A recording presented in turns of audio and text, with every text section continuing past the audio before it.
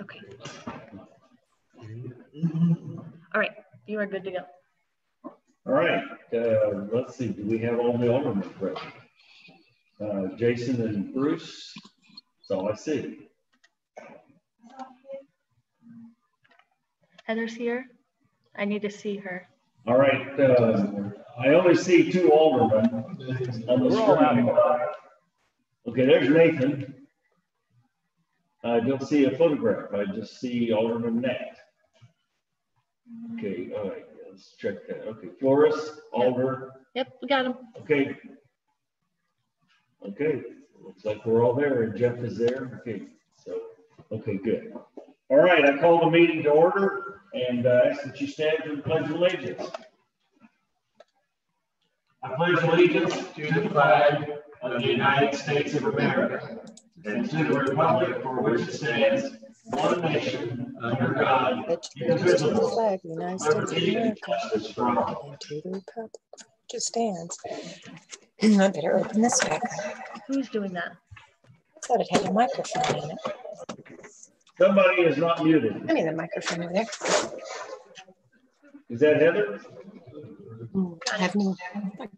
Okay, I just, somebody's not muted. Okay. All right, I think we're ready to go. Do I hear a motion to approve the minutes of June the 1st meeting? Oh, wait a minute, we need to do a roll call. I'm sorry, I called the meeting to order. Pledge of allegiance. Let's do a roll call. Chandra. Alderman Elder.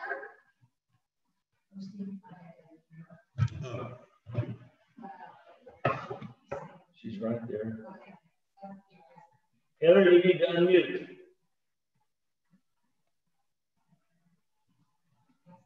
I can't hear anything. Okay, yeah, we got you. Are you here? There's a mute button on mine.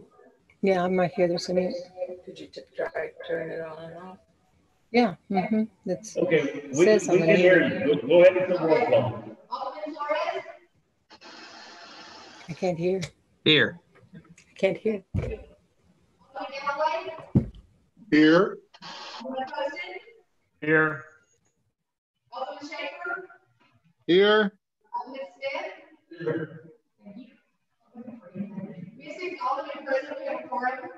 Okay.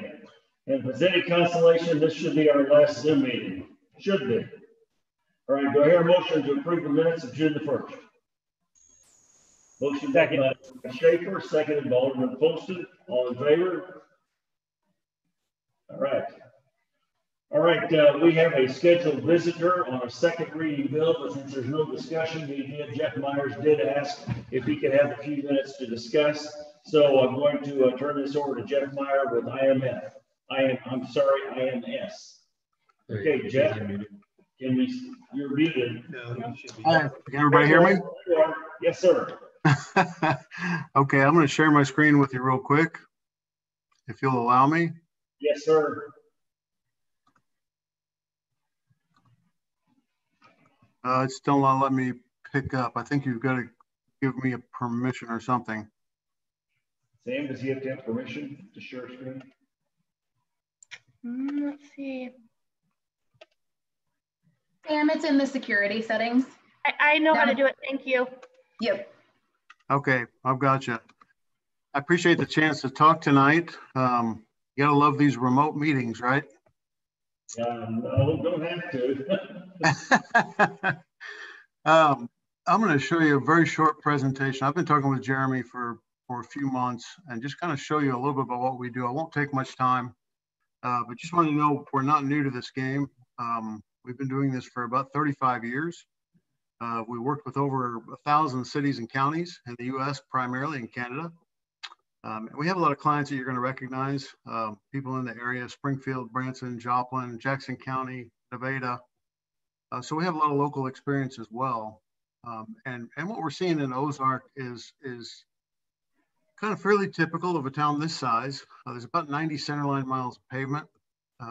We'd like for you to look at that as an investment. So I break that down a little bit. That's about 1.8 million square yards of pavement, and it comes in at a value of about 112 million. Haven't run the numbers for Ozark, but my guess would be that's the highest dollar value asset that the city owns. It's enough to run about 313 Kansas City Chiefs football fields.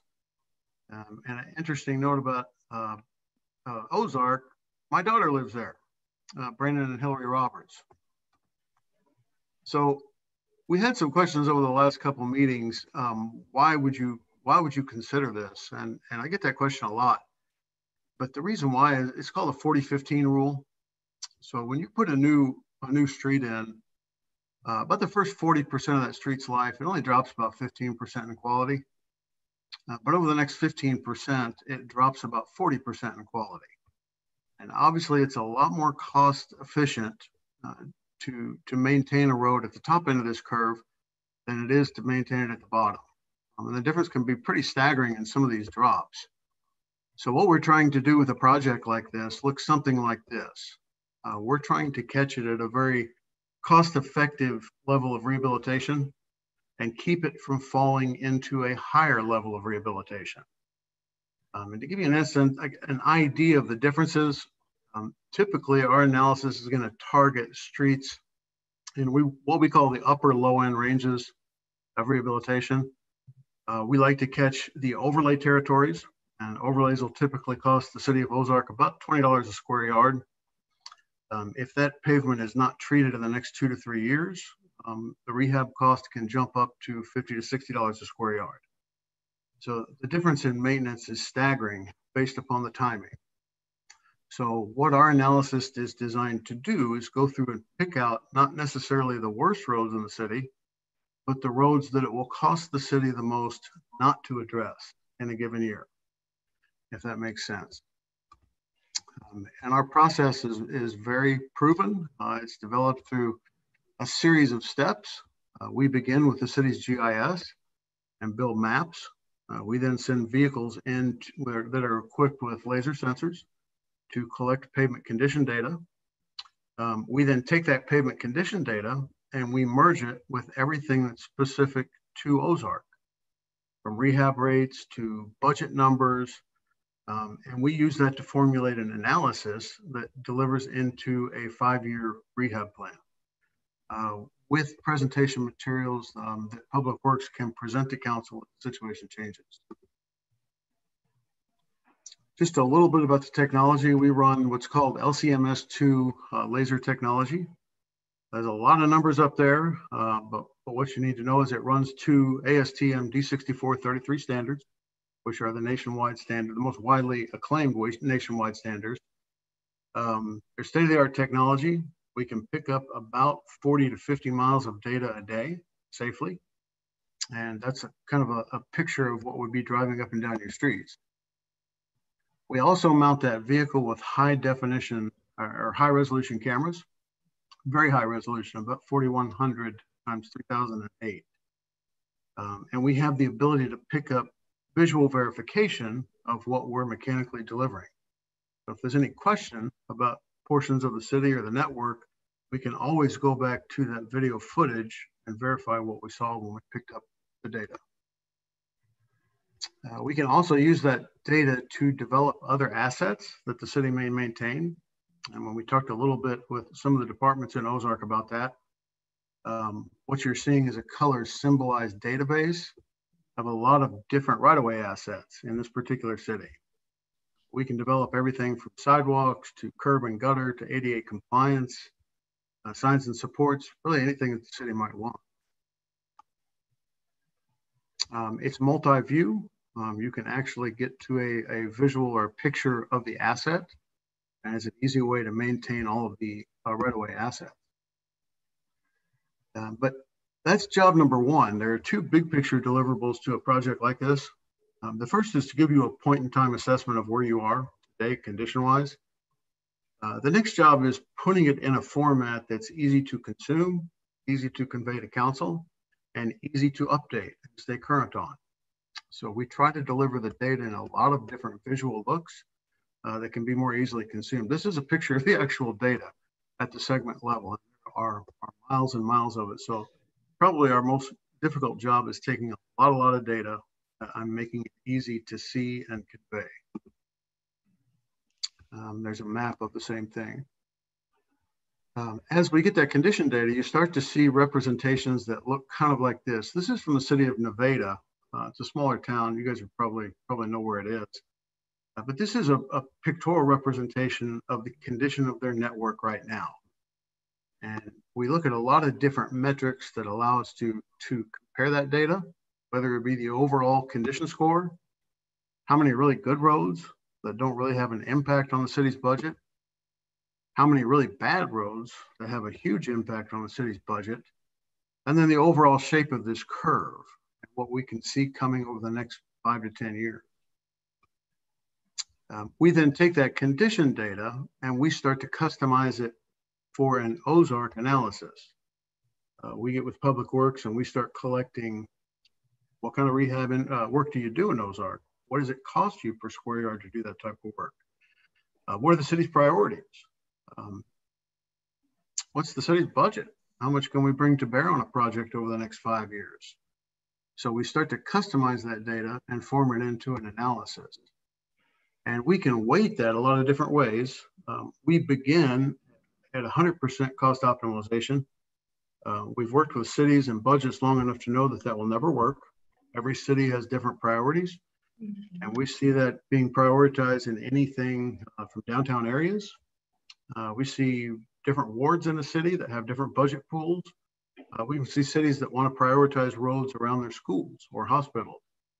So we can accommodate any specific priorities that the city of Ozark would like for us to look at.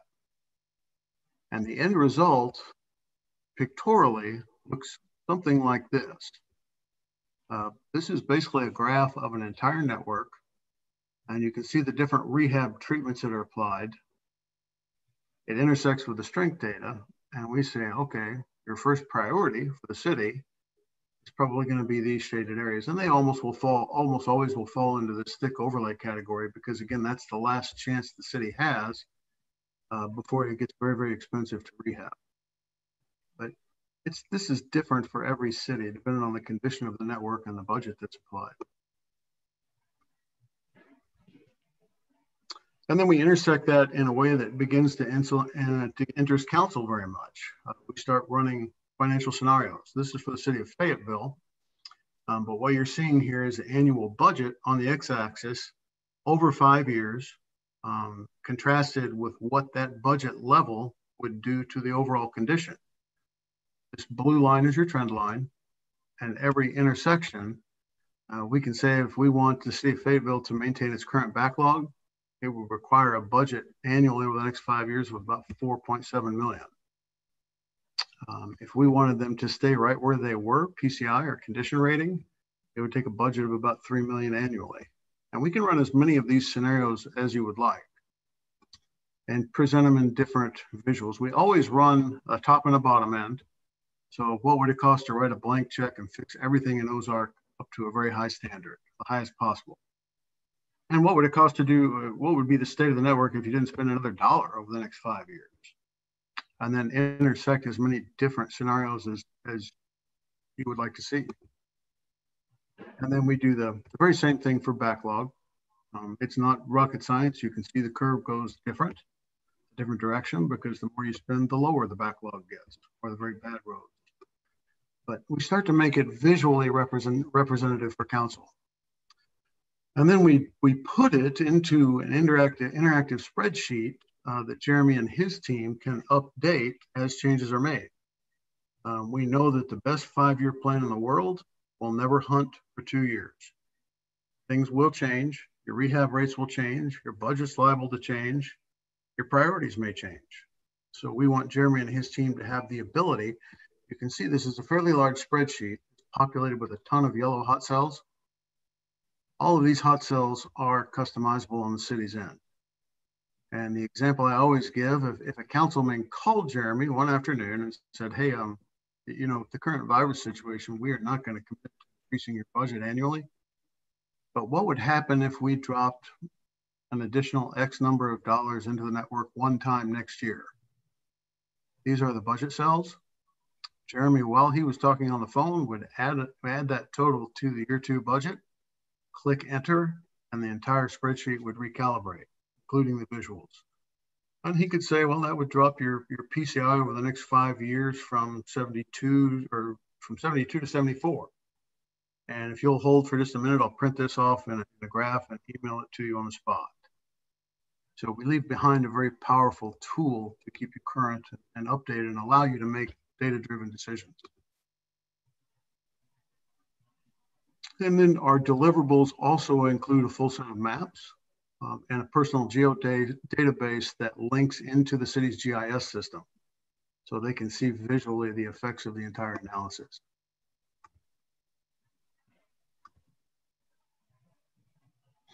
And at the end of the day, this is a very good representation of what we're looking at. If you look at two streets, you'll notice that this one has, I cannot see that because of my bar, this one has actually a higher PCI, but strength-wise, what's underneath the pavement is much, much higher. So this street can be deferred for quite a while because of the base structure. It's not really a critical rehab. This street has a weak base and a middle tier PCI. This is a street that will deteriorate very rapidly, and it would be pushed up in the deferral process. And the reason why is that from an investment standpoint, there are a lot of times when, unfortunately, with budget constraints, an ugly street can stay ugly for a very long time, but good streets don't stay good streets for very long. So we'd like to spend the money as efficiently as possible, as opposed to applying it to the worst roads in the network. And that is a quick summary of kind of what we're proposing. Okay, any questions from the Alderman or Jeremy? Do you have any comments you would like to make at this point? Yeah, if you all can hear me, I think, you know, in the past presentations, we really didn't allow Jeff to get into what he presents across the country. I think this was a good brief analysis of the tool that we're hoping to add to our toolbox to make, you know, really smart decisions moving forward. And it becomes highly recommended from our colleagues in Springfield. And that's really how we got onto this whole venture. But I appreciate Jeff taking the time. I appreciate the council allowing the time for him to do this PowerPoint. And if you have any specific questions, we'd be happy to answer. All right, does council have any questions of Mr. Byers or Jeremy? Your Honor, I actually do, but I'm going to wait till they're up on the agenda before I bring them up. Okay, this will come up as a second reading bill. So, any questions? Okay, then we will move on to new bills. All right, let's see. Ted, Bill 3162. Thank you, Your Honor. I move to place Bill 3162 on its first reading by title and description only. Is there a second? Mr. Poston, second. I don't know what he said, Your Honor. Do what? I don't know what this. I can't hear Mr. Smith. I'm not sure. Yeah, he was hard to hear. All right. I concur. Okay. I move that we place Bill 3162 on its first reading by title only. All right, seconded by Alderman Poston. All right, Ms. Calloway, are all in favor? Okay, all in favor, Mr. Forrest, raise your hand. Are you in favor of reading it? Okay, good. All right, thank you. I'm just going to say that Ted's voice is not clear. Okay, well, he is the furthest one away from the microphone. Did you understand what, he made a motion for us to put Bill 3162 on its first reading.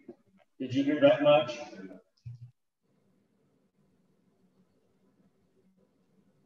No, I didn't, but I'll take your word for it and I'll vote for it.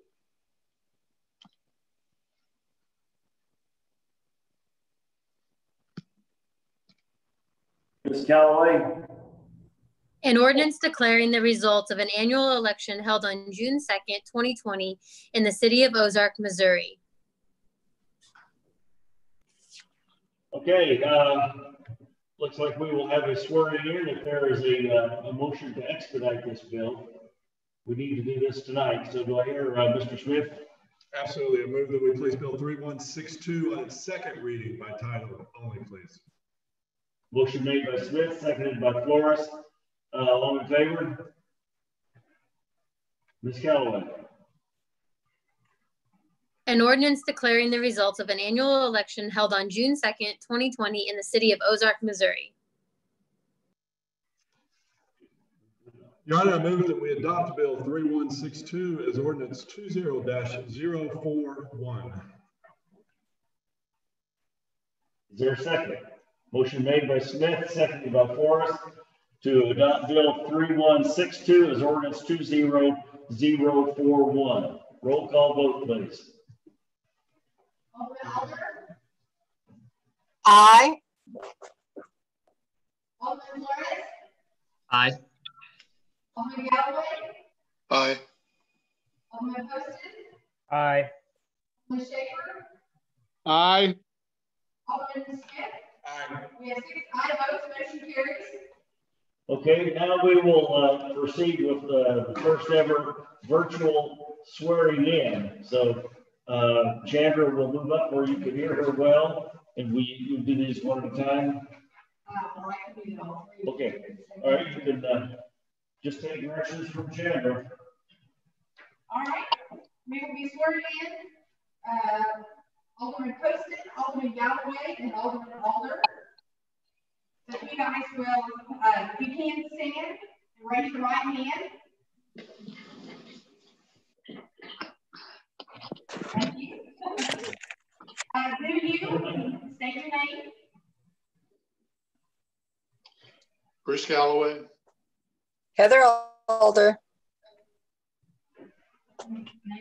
Hey, Nathan, unmute. He's muted.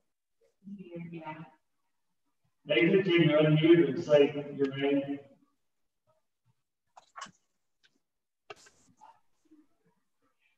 Okay, here we go. Can you unmute Nathan?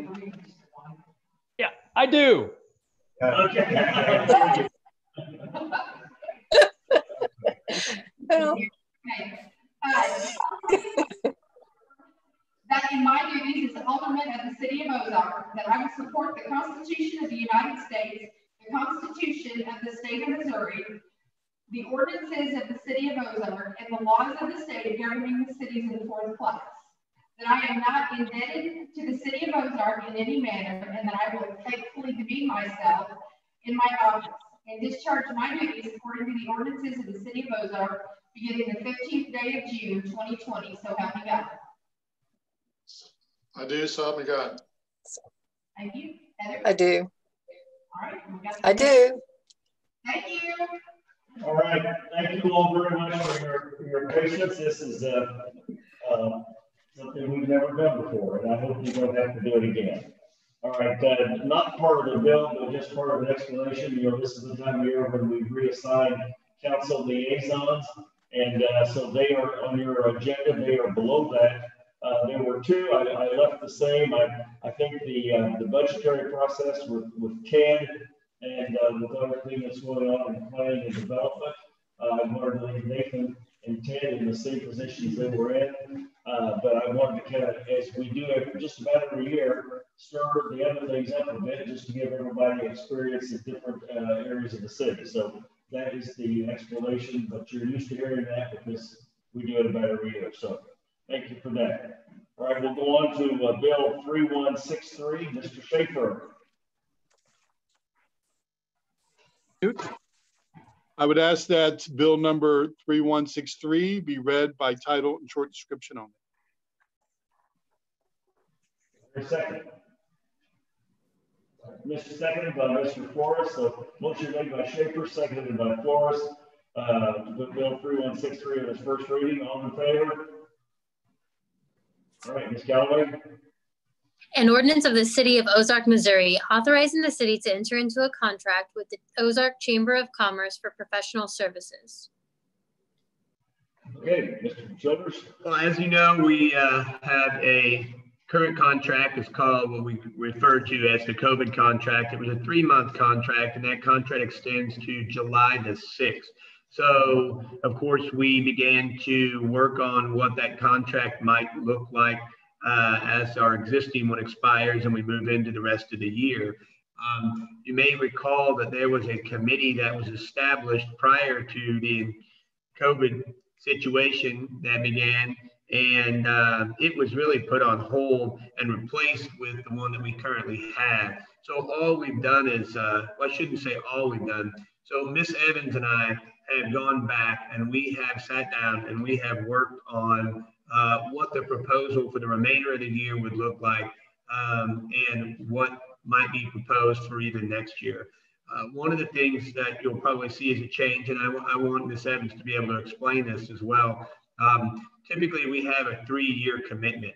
Well, there's a lot of unknowns out there right now, and so not knowing what any of our situations are going to be, what is being proposed tonight or for a first reading is to complete the remainder of 2020 with the contract that's in your packet, and then the additional year would be only for budget year 2021 rather than multiple years like we've done in the past. We think that the economy is certainly changing. We don't know from day to day, week to week, month to month, what that's going to be or look like. So we just want to make sure that we have those conversations.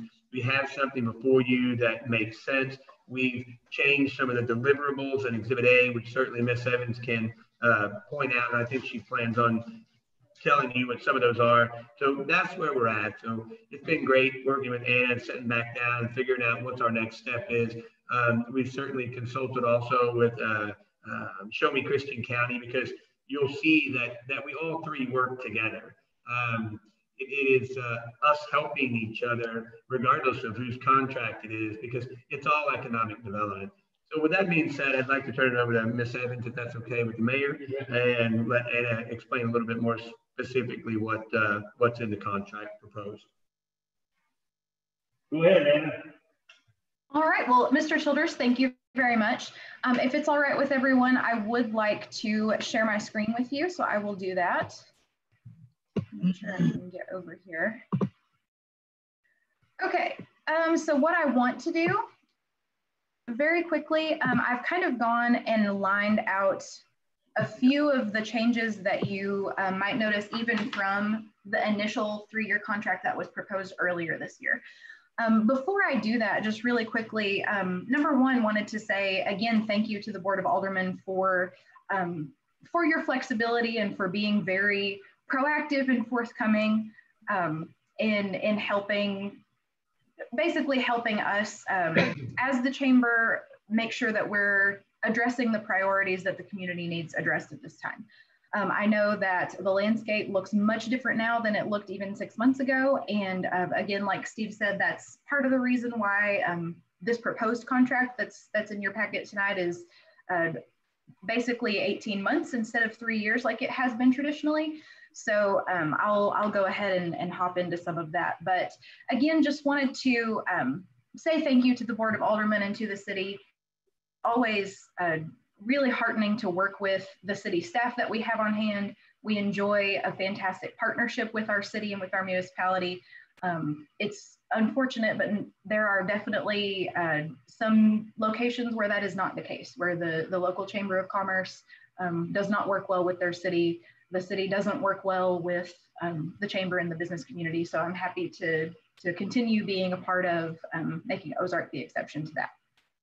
So the overall contract, whenever we take a look at why it's important for us to be in partnership, I just kind of want to keep in your mind that and present it as, when we're looking at economic development services here on the local level, the way that we as staff approach it is it's really an investment into an infrastructure that's in place, a staff that's in place in the Chamber of Commerce that can really respond with a lot of flexibility to what the city's priorities are and what the communities and business needs are. So, you know, as we encounter these situations, for example, like COVID, which who could have ever seen coming, but whenever we encounter situations like that, or, you know, if potential priorities need to change with the Journey 2030 plan, different things like that, we're able to, like I said, really respond with some flexibility and be sure that we're delivering a high quality product and that we're doing our very best to advocate for our local businesses and make sure that our economy is as healthy as possible. So as Steve mentioned, a couple things just to draw your attention to. You will see a few references here within this contract, and I'm assuming and hoping that everyone's had the chance to read through it. But you will see some references to the Christian County Business Development Corporation, of course, Show Me Christian County.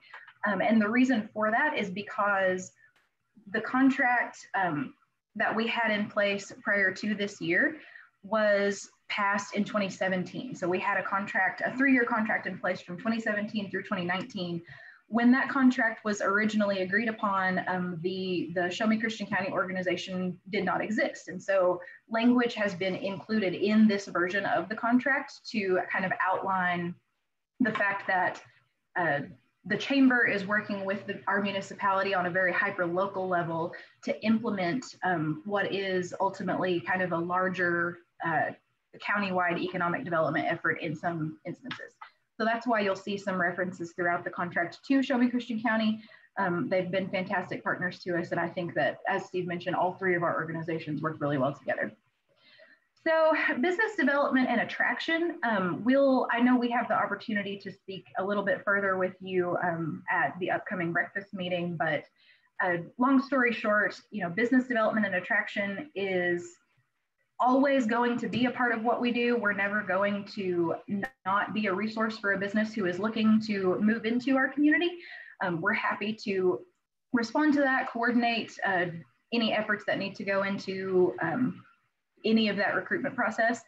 But more than likely, as we look at finishing out 2020 and through 2021, that's not really going to be our focus or our priority.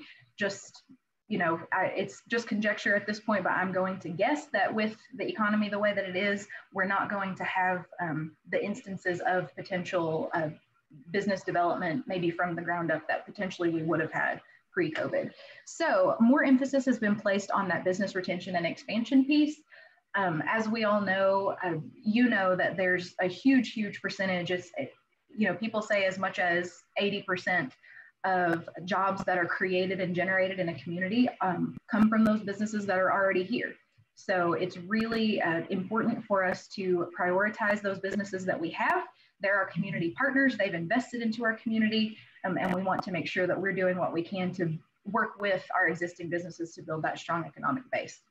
So a couple of the things, anything that you see, I've gone ahead and highlighted in yellow a few of the things that we've added that were not even in the previous version of the contract that was originally going to be proposed. So we are proposing, I won't go and read it word for word, but working with city staff and local service providers for kind of a community assessment. So we want to be able to understand when we look at our city and we look at development, what are our assets and what do we need to work on? What technology do we have in place if an XYZ company wants to be able to expand their services? This is something that came about, as Mr. Childers mentioned, through conversation with him and with city staff about making sure that we have the capability to look at what we need and where we're able to grow. A big part of, additionally, that business retention and expansion is going to be increasing the voice that our local municipality has whenever we're speaking with our elected officials and whenever opportunities for legislative advocacy come up. So we're working, again, on a very hyper-local level about specifically what are Ozark's priorities. Are there things that we need to be a louder voice on in Jefferson City, with our state representation, with our federal representation? We're also working very well with other chambers of commerce and with other local economic development partners in our county to see if there's what our priorities need to be for kind of that countywide legislative voice as well. And you'll probably hear more about that on Thursday. You can see per the agreement between Ozark, Show Me Christian County, and SREP, what that means is basically Ozark is still going to be its own individual municipal community partner with SREP, which is the Springfield Regional Economic Partnership. However, now that Show Me Christian County, the Business Development Corporation, is in place, there's also going to be a level of regional representation that we gain from that. So we're excited about that. But that is, I have that those details if anyone would like them.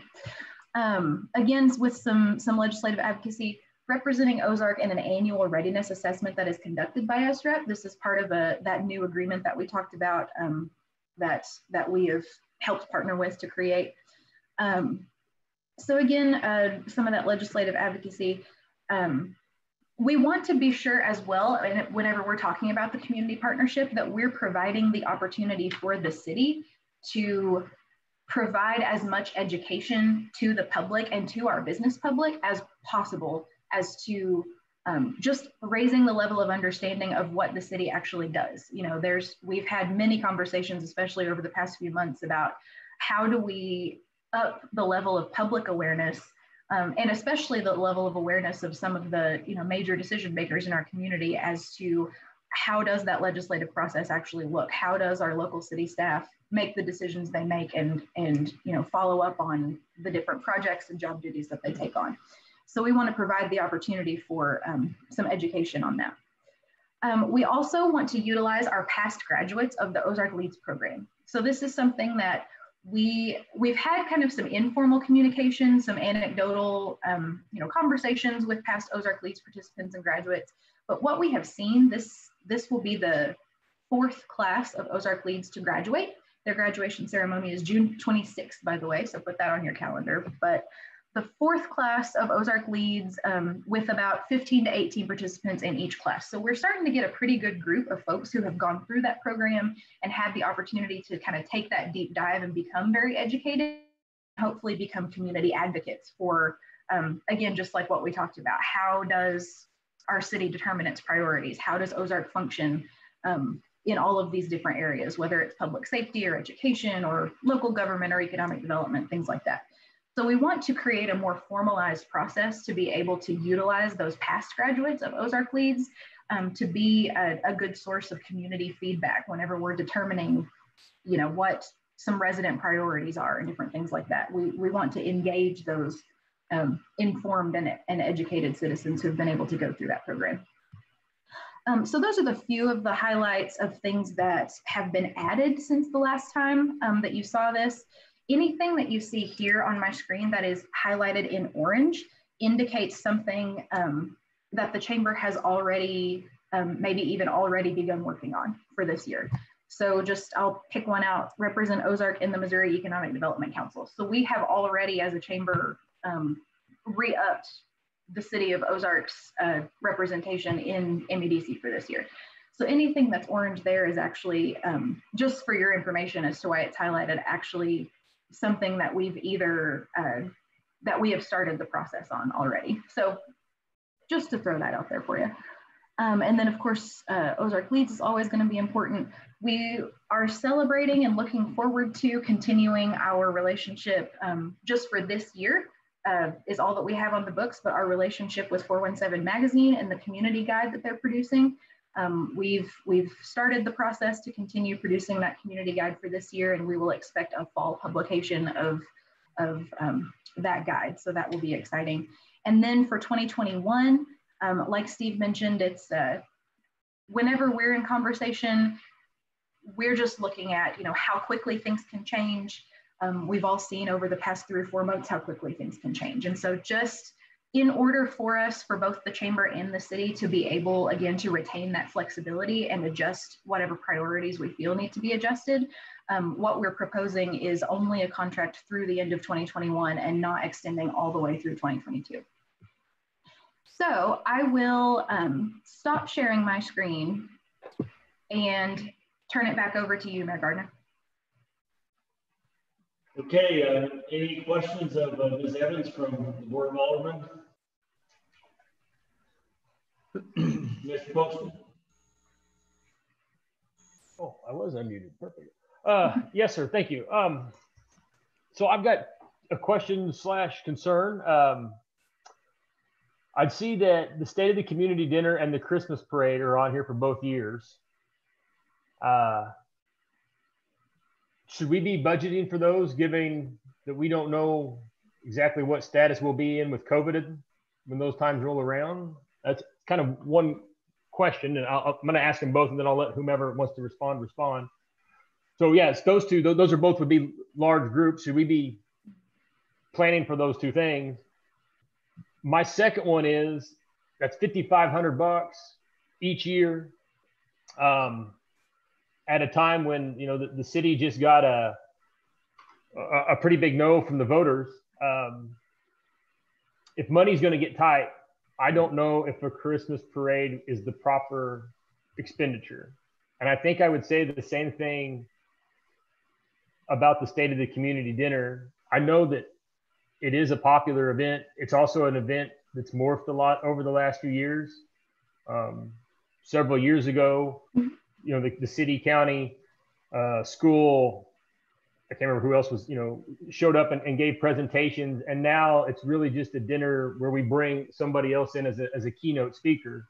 So I'm just throwing that out there. I feel a little uneasy. The rest of this contract, I think, is fine with me. But those two items, given COVID and our economic uncertainty, concern me. You want to respond to that or other? You mentioned budgeting. I don't know if you really mean should we be budgeting for those or should we be adding them to the contract? I would say that if you have the intention of even considering and can afford within your budget to put those types of community outreach items in the budget, then you would do that in the form of a line item.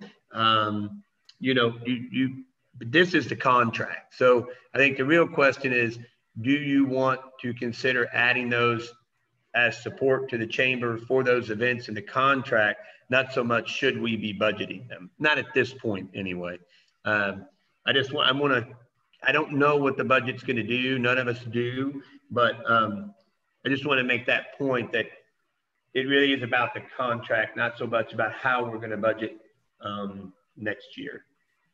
I understand your point, and I get that. That's not what I meant. I mean, you know what I meant by it. Whether it comes out of our budget or we pay it through a third party, we're budgeting for these items.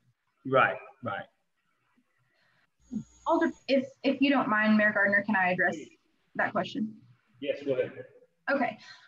So that's a valid point. And I wanted to assure you, we've, of course, as the chamber, the past few months have really disrupted especially the events that so many people look forward to. And so specifically for the rest of 2020, every single event we plan has can we hold it in person the way that it has always traditionally been held plan, and then kind of an alternate, if COVID persists and public health conditions are bad, at this level, here's what we do, at this level, here's what we do. So I think it's like what you said, it's a valid question to raise, and it's kind of, I await to hear what the priority is decided to be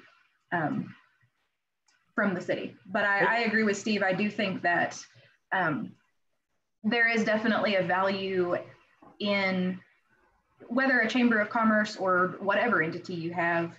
I do think that there's definitely a value in being able to have some of those community events. I mean, last year, Governor Parson was our speaker for State of the Community. So that was, just an example of something that I think a lot of people were able to look forward to and kind of put Ozark on the map a little bit. And I appreciate that. And I should have prefaced everything I was about to, or that everything I did say rather, by saying is I've got nothing but respect for the chamber and the work that you do. This is simply about, at the end of the day, this is a numbers game at this point. Right. The numbers got to work for us. So I wanted to say that. Sure. There is one point I will make too, and remember in the contract, this is subject to each year's annual budget. So even though this is being proposed in a contract, it is subject to budget appropriations. So Alderman Poston, say we are setting the budget for 2021. You will have the opportunity at that time, whether the budget for that or not budget for that. Now, Ms. Calloway, if I'm stating that wrong, please help me state it correctly. But anything we do is subject, any multiple agreement we might enter into is subject to annual budget appropriations. So you still would be able to make that decision. All right. Any more comments? This is a first reading bill, so I need to ask, is there anybody in the audience that would like to comment on this? If there is, Samantha, what? Chime in. Okay, apparently not. Anyone on Zoom that needs to comment? Ms. Sykes, did you raise your hand? No, sir. I'm looking forward to presenting this more in detail at the breakfast meeting on Thursday, but of course, I'm available to answer any questions that any of the aldermen may have as well. Well, I thought I saw you raise your hand. That's why I asked. I wasn't expecting you to necessarily do that. You were just waiting. Okay. All right. Any more comments from council? Okay, then if not, nothing from the audience, and we will hold this over to the next session. All right, Bill 3164, Mr. Galloway. Your Honor, I move that we place bill number 3164 on its first reading by title only. Second. Motion made by Galloway, seconded by Poston to put bill 3164 on its first reading. All in favor? Okay, Ms. Galloway. An ordinance of the City of Ozark, Missouri, accepting the bid of SAK Construction LLC and authorizing the mayor to enter into a contract with such bidder for construction services for the downtown sanitary sewer rehabilitation project. Okay, Mr. Parsons, any comments that you would like to make? Mr. Childers has left the room, but I'm sure you would like to explain that. Yeah, I'd love to jump in and just explain a little bit more about this. Over the last 3 years, we've been budgeting at minimum $300,000 per year to help alleviate some of the inflow and infiltration that we're having into our sewer system. So basically the stormwater or groundwater that's getting into our sewer system. We carved out a piece of the downtown that is in connection or kind of in line with the same projects that you approved over the last 2 meetings, the downtown central business district. We've carved out approximately 4,700 linear feet of pipe that we can repair trenchless, and that's the key here. This is pipe that's actually using the cured in place pipe, not disturbing the ground, not causing overly negative impacts on the streets where the sewer is located in our downtown. So it's certainly reduced the amount of adverse impacts. The cost savings is significant. We got really competitive bids. To break it down for you, we were very fortunate that the sewer lines, the majority of which in the downtown, were in good enough shape to utilize this CIPP technology. So we're able to get those pipes fixed. We're able to alleviate some of the I&I, and the cost savings is significant. And it's even more so in an urban setting. This contract specifically is for the central business district. When you start cutting into streets and replacing pipe, the cost and the headaches go up significantly. So we did our first CIPP projects over the last 2 years. This will be another project where we can utilize that. And if you have any questions specifically, we're just excited. We got good bids back. It helps set the stage again for the paving next year, whatever that may look like. But we will have all the infrastructure repaired where we'll be basically just, tearing up the streets or downtown pavement next year. So. Yes, Mr. Galloway.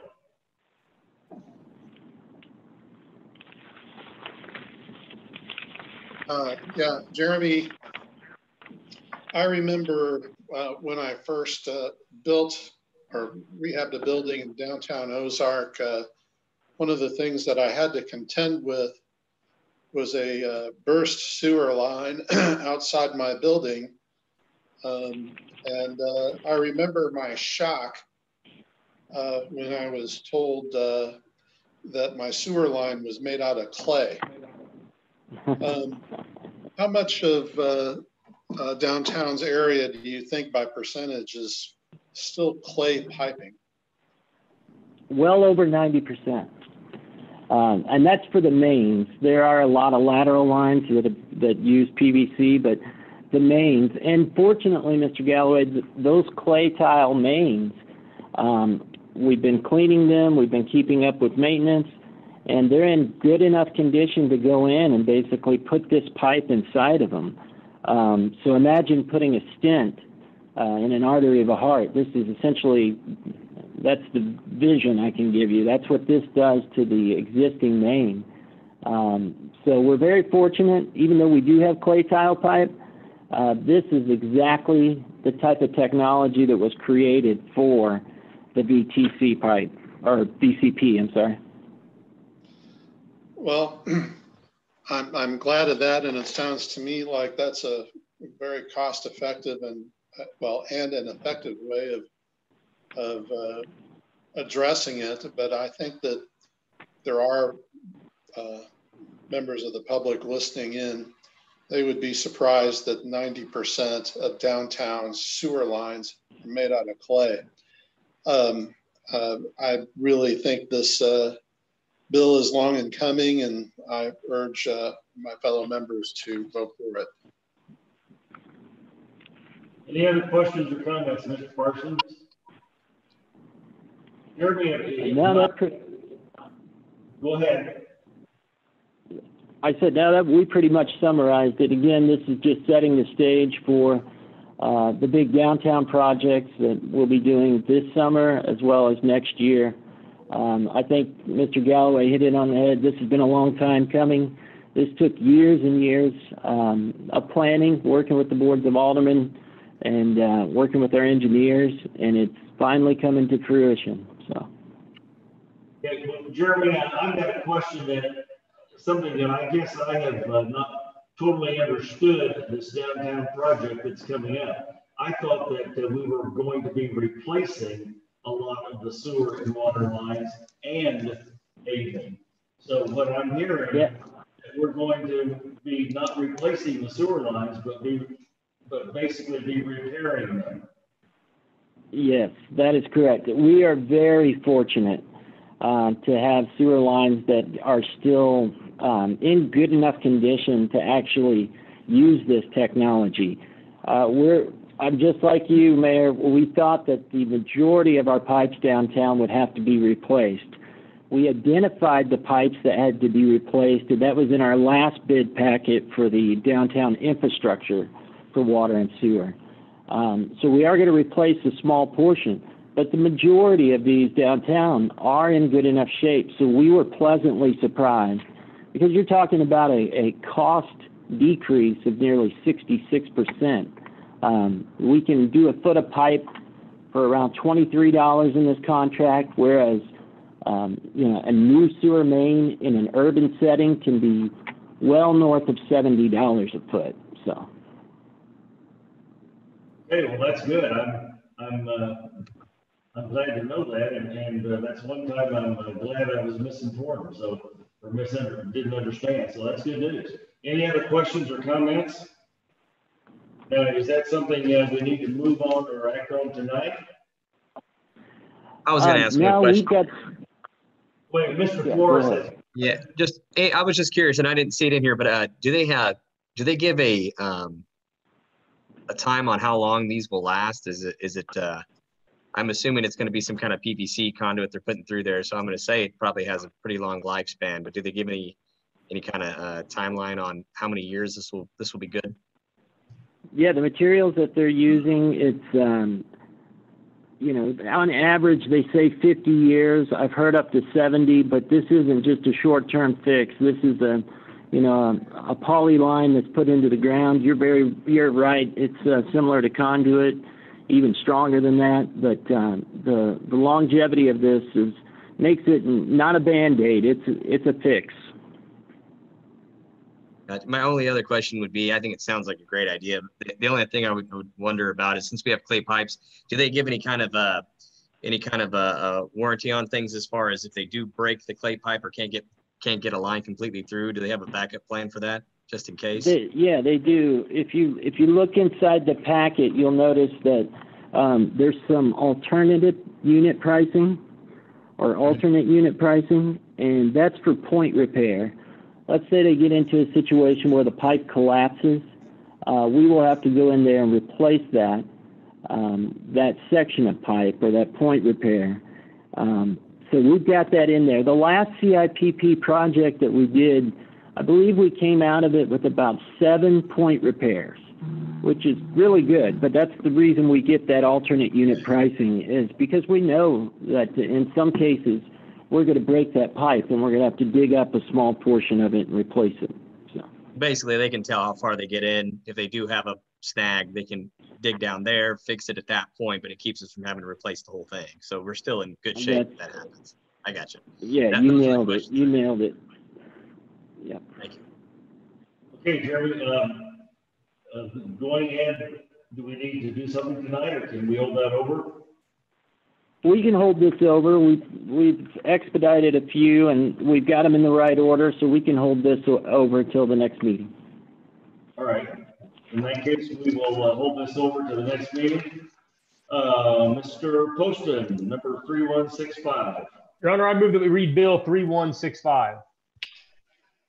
I have a point of order. Yes, sir. I'm not sure if we had given the public an opportunity to speak on the last one. No, you're right. That is a good point of order. We are still on first reading bills.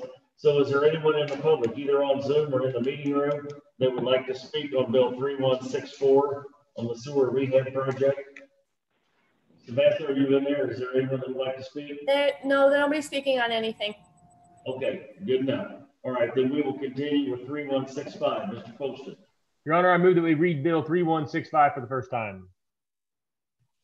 Your second? Second by Alderman Forrest. All in favor? All right, Ms. Callaway. Amending the Municipal Code of the City of Ozark, Missouri, Section 405-690, Landscaping Policies and Procedures. All right, Mr. Smith or Mr. Smith, do you want to take that? Explain, please. Yes, as we briefly have discussed in the past, I believe at the breakfast, one of the breakfast meetings, we brought this up. The current ordinance for us to issue a temporary occupancy permit only accommodates the allowance of issuing that from November 1st to March 1st, and that's considering if the only lacking item is the landscaping. What staff is finding that we're getting continual requests to issue TCOs more year-round, and also for additional items, not just landscaping, but other site items that are not a life safety issue for a structure. So the building still is inspected and conforms to all the building codes and is actually approved at that point. However, the landscaping in the ordinance that we currently have does hold up us issuing a TCO for that structure.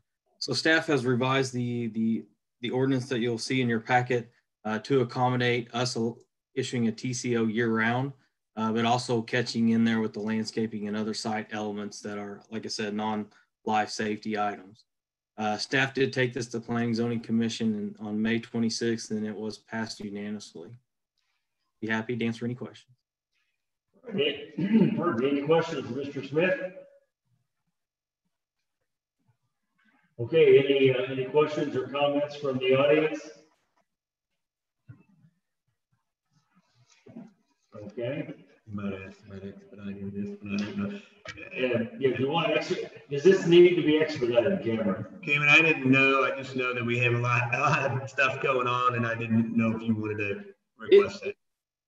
If we did, I mean, that would gain us a couple of weeks. We are continuing to be asked probably on a weekly basis now for some TCO. So if it was to consider expedite, if you guys would consider expediting this would be much appreciated. Okay, Mr. Poston, that would be your call. All right, I don't think there's a controversy on this one, Your Honor, so I'm willing to do that. Your Honor, I move that we read Bill 3165 for the second time. Is there a second? Okay, Mr. Schaefer, second. All in favor? All right, Ms. Callaway. Amending the municipal code of the city of Ozark, Missouri, section 405-690, landscaping policies and procedures. Okay, Mr. Poston. Your Honor, I move that we adopt Bill 3165 as ordinance 20-042. Do I hear a second? Mr. Schaefer. I move seconds adopting Bill 3165 as ordinance 20-042. Roll call vote, please. Okay. Yeah, that's fine. Alderman Alder. Aye. Alderman Flores. Aye. Alderman Galloway. Aye. Alderman Poston. Aye. Alderman Schaefer. Aye. Alderman Smith. Aye. We have 6 aye votes, motion carries. Okay, please allow me to explain what that little side comment was that Chandler and I had that you could not hear. We have decided as a matter of policy that we are going to use a random roll call vote procedure. For at least all of this last year, we have used the same order of voting, and everybody knew exactly when they were going to vote and who was going to vote before them and who was going to vote after them. So we're going to start doing a random, and I was going to explain that before the second reading bills, but we've had 2 first reading bills that were expedited. So from now on, whenever there is a second reading and a roll call vote, you will notice that the names will be called in a random order. So don't be surprised that's done on purpose.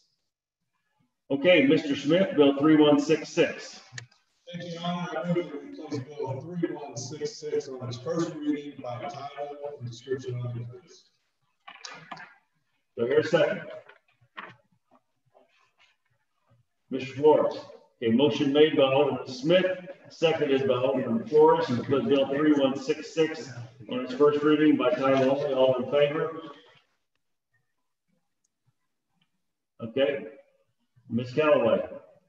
An ordinance amending the preliminary plat for Northtown Park, generally located south of the intersection of North Newport Drive and East Greenwich Drive, and authorizing the Director of Planning and Development to accept the dedication of the public streets and easements to the city of Ozark, Missouri, as shown on the preliminary plat, upon the applicant filing and recording a final plat that substantially conforms to the preliminary plat, and authorizing the city clerk to sign the final plat upon compliance with the terms of this ordinance. Okay, you'll remember this is, of course you'll remember, this has been discussed several times, but this came up again as a result of the discussion in the closed session last time, and it was, it appeared as if the board wanted this brought up again if there were certain conditions met by the applicant and one by the Ozark Special Road District.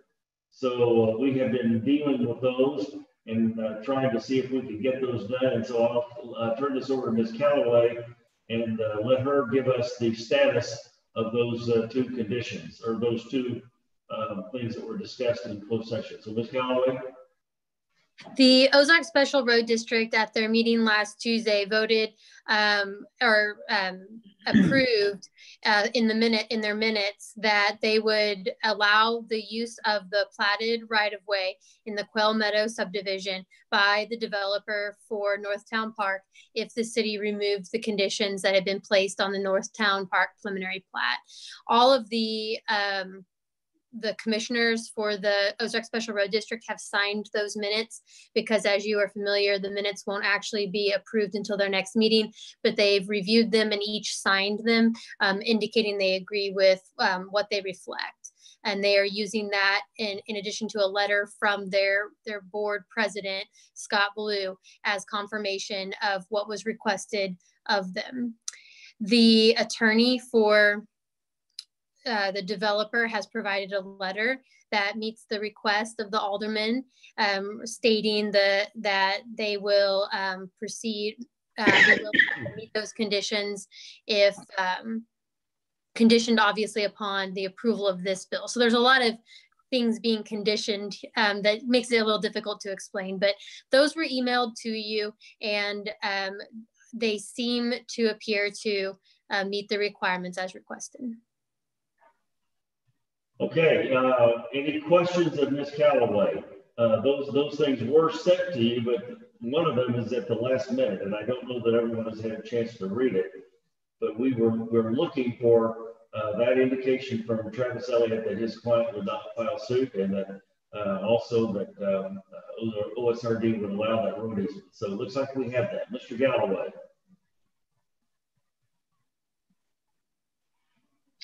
I'll proceed my question with a comment.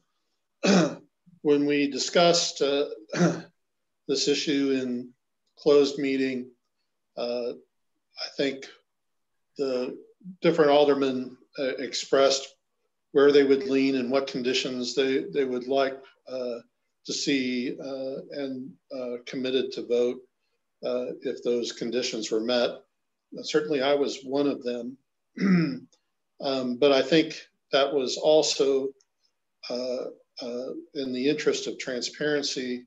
We talked about releasing the city attorney from the privilege so she could describe what the legal advice was that precedes this vote. I think it's important for the public to know, but it was also something that we discussed in the meeting. Okay, was that just a comment, or was that a request for a comment from the city attorney? I'm not following you totally. Well, okay. Well, I think I think for the limited purpose of describing the basis of, for describing the advice that was provided in terms of the analysis of risk of loss, I move that we release the city attorney from the privilege so that she can provide that advice on the public record in this meeting. Does that require a second? Okay, does that require, I'm going to ask you this now, does that require a second from somebody to allow you to do that? He moved procedurally. I know what he wants to do.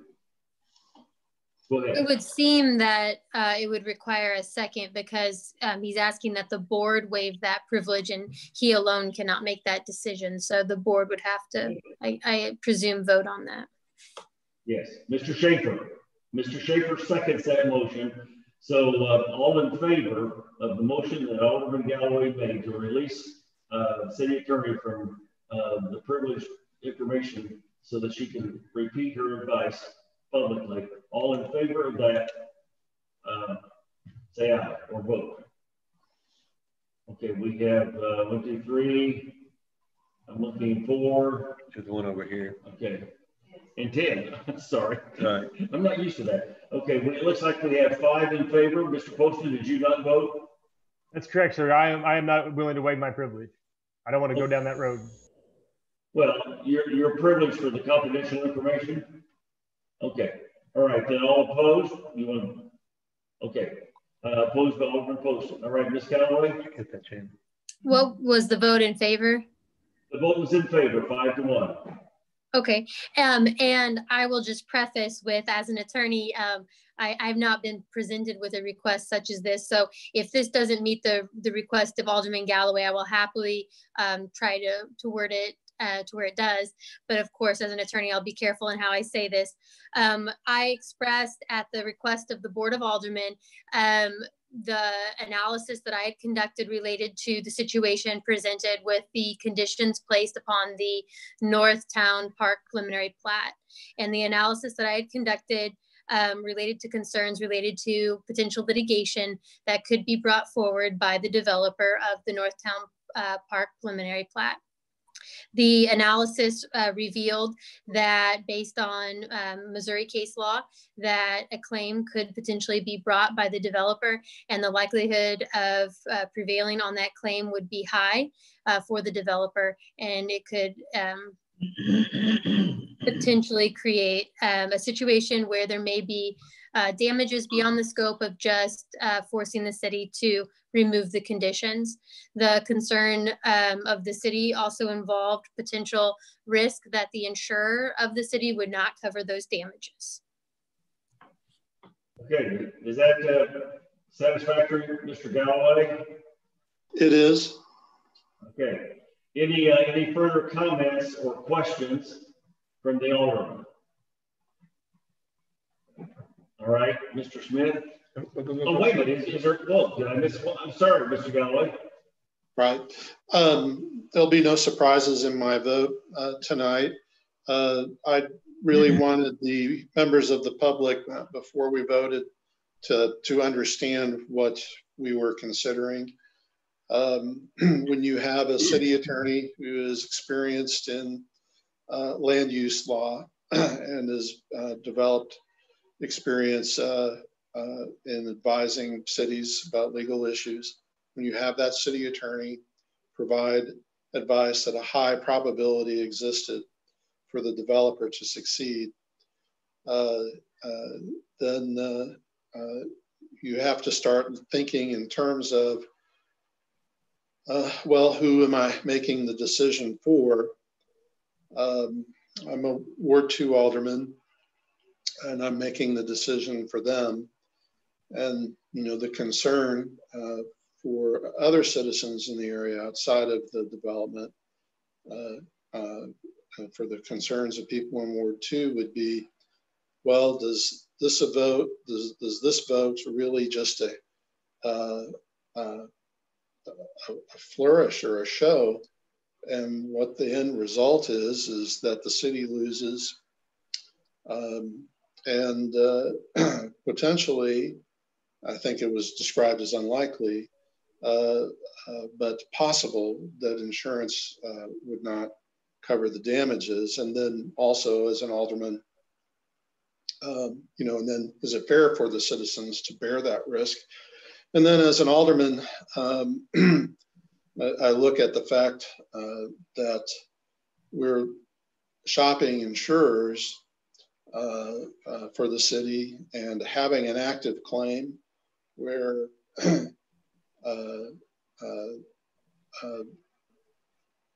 could be considered negatively by another insurance company, even if they don't have to cover the claim themselves. I don't think we heard either way what that would be there, but the concern is, what we did hear from the city administrator is that we may have increased premiums or not very favorable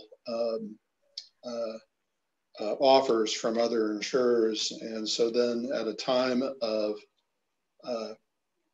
when we're called upon economic frugality, potentially, the way the economy is, then we expose the citizens of Ward 2 to the potential of having taxpayer money diverted away from you know, worthy projects to paying higher premiums, or having to accept insurance policies with higher deductibles and the risk of more taxpayer funds being expended that way.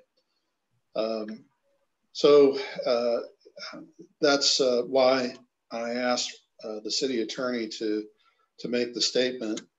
And then the consensus, I think, of the board was that if the developer agreed that they would drop the lawsuit, and the other special roads district also made some agreements, and I understand there's some complications about that I'd like the city administrator to talk about. But if those two things happen, then people that were holding up or were opposed to changing the agreement or changing the ordinance rather would change their votes. So that's why I just want the public to understand where we were coming from. And then I would just ask the city administrator if he could speak to what the city is deciding to do about the safety signs for children, other conditions that don't impact traffic into the development, that we're striking away if we're going to continue to have those signs up. Yeah, you know, we've already begun taking great care in the concerns that were expressed by the neighboring community or neighboring subdivision. We have had our police department conduct speed control test and monitoring in the subdivision. We know what the average speed of the subdivision is.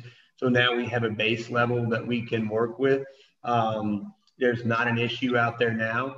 What the speed control studies have shown. So we don't want there to become one. And so we will continue to monitor that and make sure that our baseline does not increase from a standpoint of any construction traffic that might be speeding through the neighborhood.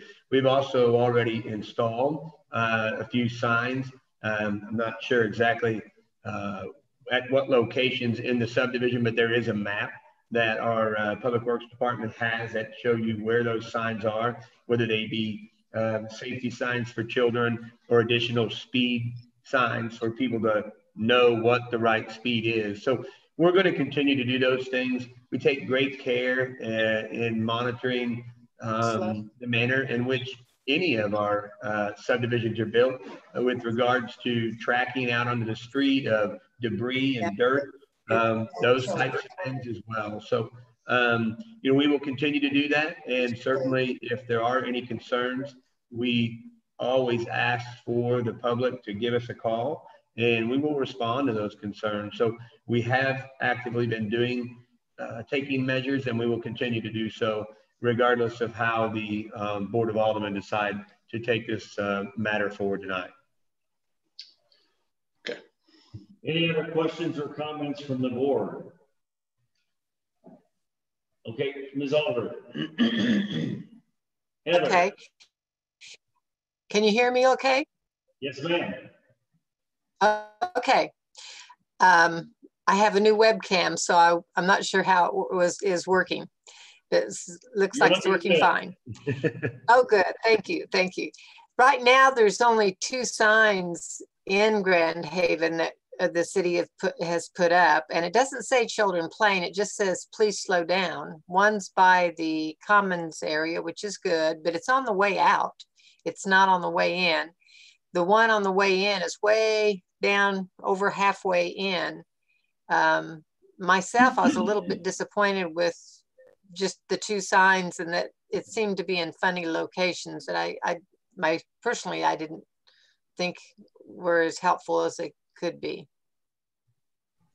Well, I guess all I can say to that is when we did the speed study, there's not an issue in the neighborhood. Actually, the speed, the average speed was below the posted sign that's in the neighborhood for residential streets. So we don't have a current problem, but we will continue to monitor it. And if does become a problem, again, that is a combination between the police department and the manner in which they have a very specific process by where they decide how signs, when and where those signs need to go. And so if we do need to conduct additional speed studies, we certainly can do that. We have the devices now to do that. So there's not an issue right now, but if there does become an issue, then again, we would just ask that the residents of Grand Haven let us know, and we can watch those intersections or those points of concern so that we can find out whether or not there is need for sign. But any specific questions, Mr. Parsons may have some more to add to the signage point. Mr. Parsons, do you have anything? Actually, you nailed it, Mr. Childers. The locations of those signs were chosen in coordination with the police department based upon where they completed their speed study, based upon line of sight, and the most effective location to be visible. But again, that's, you know, if there's additional signs, like you said, we're willing. This is not just a, you know, one-time effort. We want to monitor that area. If we can do things in a different manner. I know that we also purchased a a solar sign that shows the speed of the vehicles traveling, and we're hoping to get one of those up in that same area. We actually used some grant money for that. So there's several efforts that we're taking to try to avoid using the language that says children at play in the street, but try to make them aware and keep the children off the street. Is the solar speed sign something that stays there permanently? In this case, yes, it would stay there permanently. And will there be discussions with the community on where maybe that should go so they have some input? Yeah, we can certainly sit down with Lieutenant Boyce is usually the one that I think Chief Arnold delegates those responsibilities to, but we could certainly sit down with either you, Heather, or is Scott Deckard still the president out there? Yes, Okay. Well, I've got a good relationship with him as well, and we've talked about many, many things, so I could coordinate with him as well if you'd like me to. Okay, that sounds good. I think that would be a good idea. Thank you, Jeremy. Yep, you're very welcome. All right, before we go on to comments from anybody in the audience, is there anyone else on the board that has a question or a comment? Okay, if not, Samantha, is there anyone in the meeting room that would like to speak on this?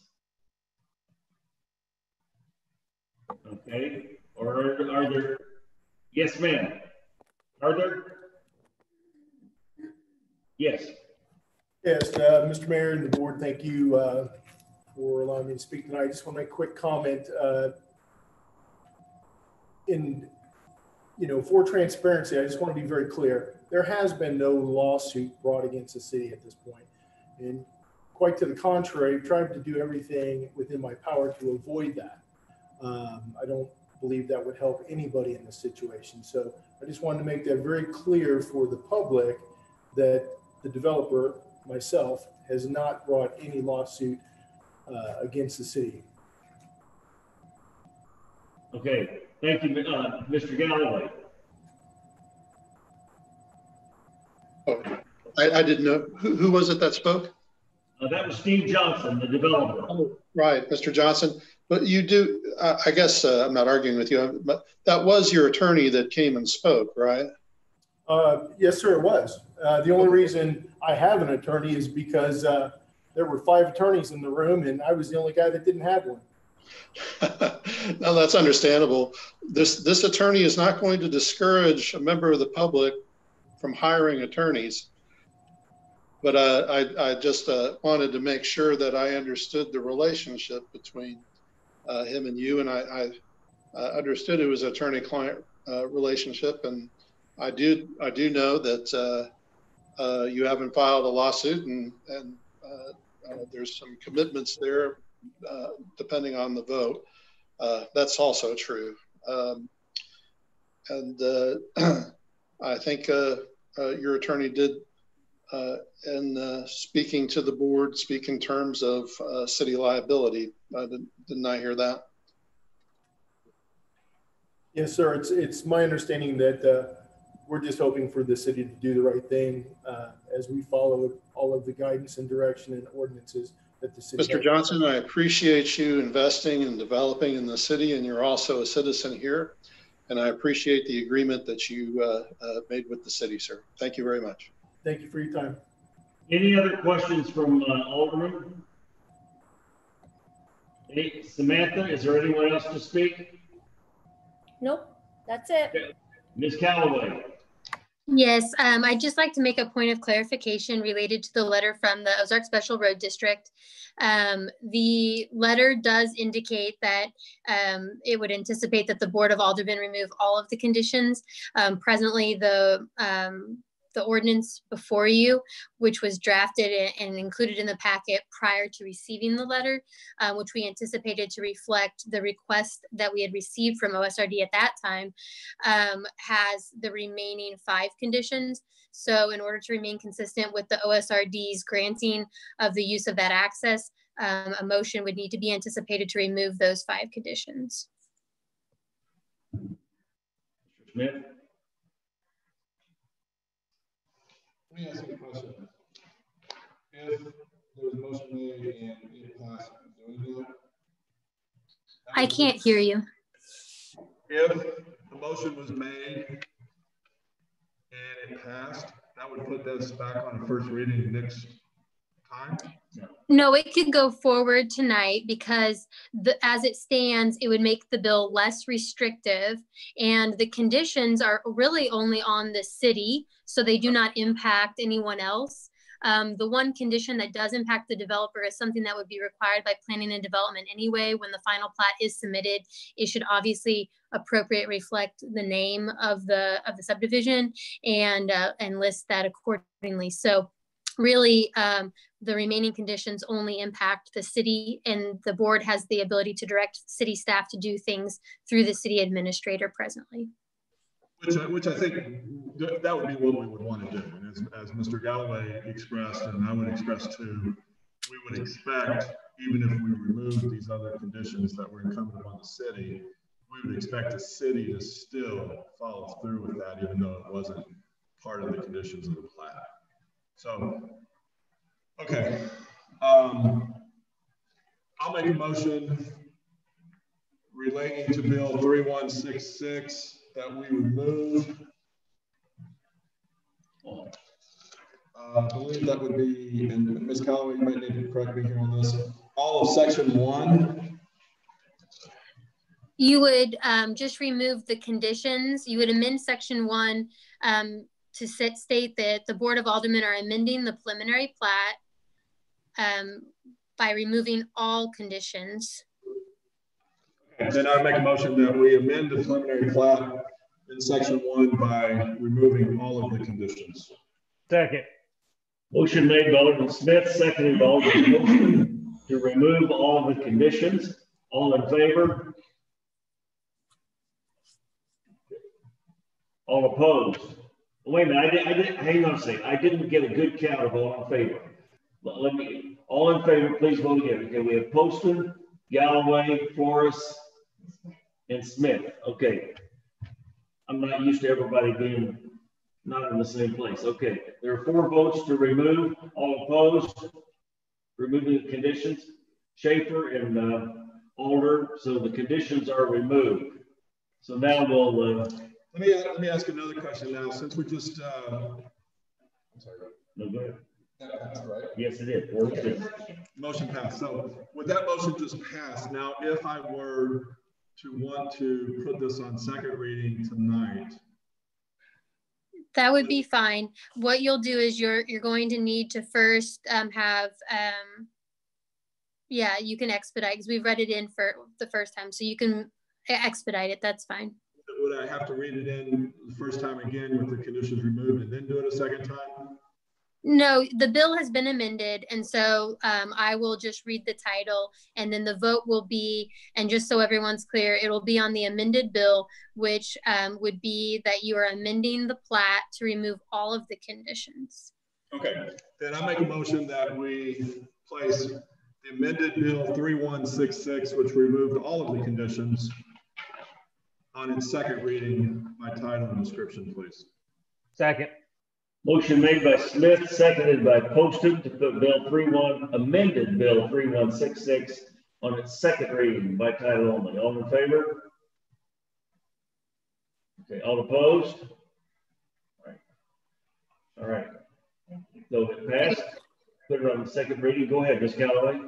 An ordinance amending the preliminary plat for Northtown Park, generally located south of the intersection of North Newport Drive and East Greenwich Drive, and authorizing the Director of Planning and Development to accept the dedication of the public streets and easements to the City of Ozark, Missouri, as shown on the preliminary plat, upon the applicant filing and recording a final plat that substantially conforms to the preliminary plat, and authorizing the city clerk to sign the final plat upon compliance with the terms of this ordinance.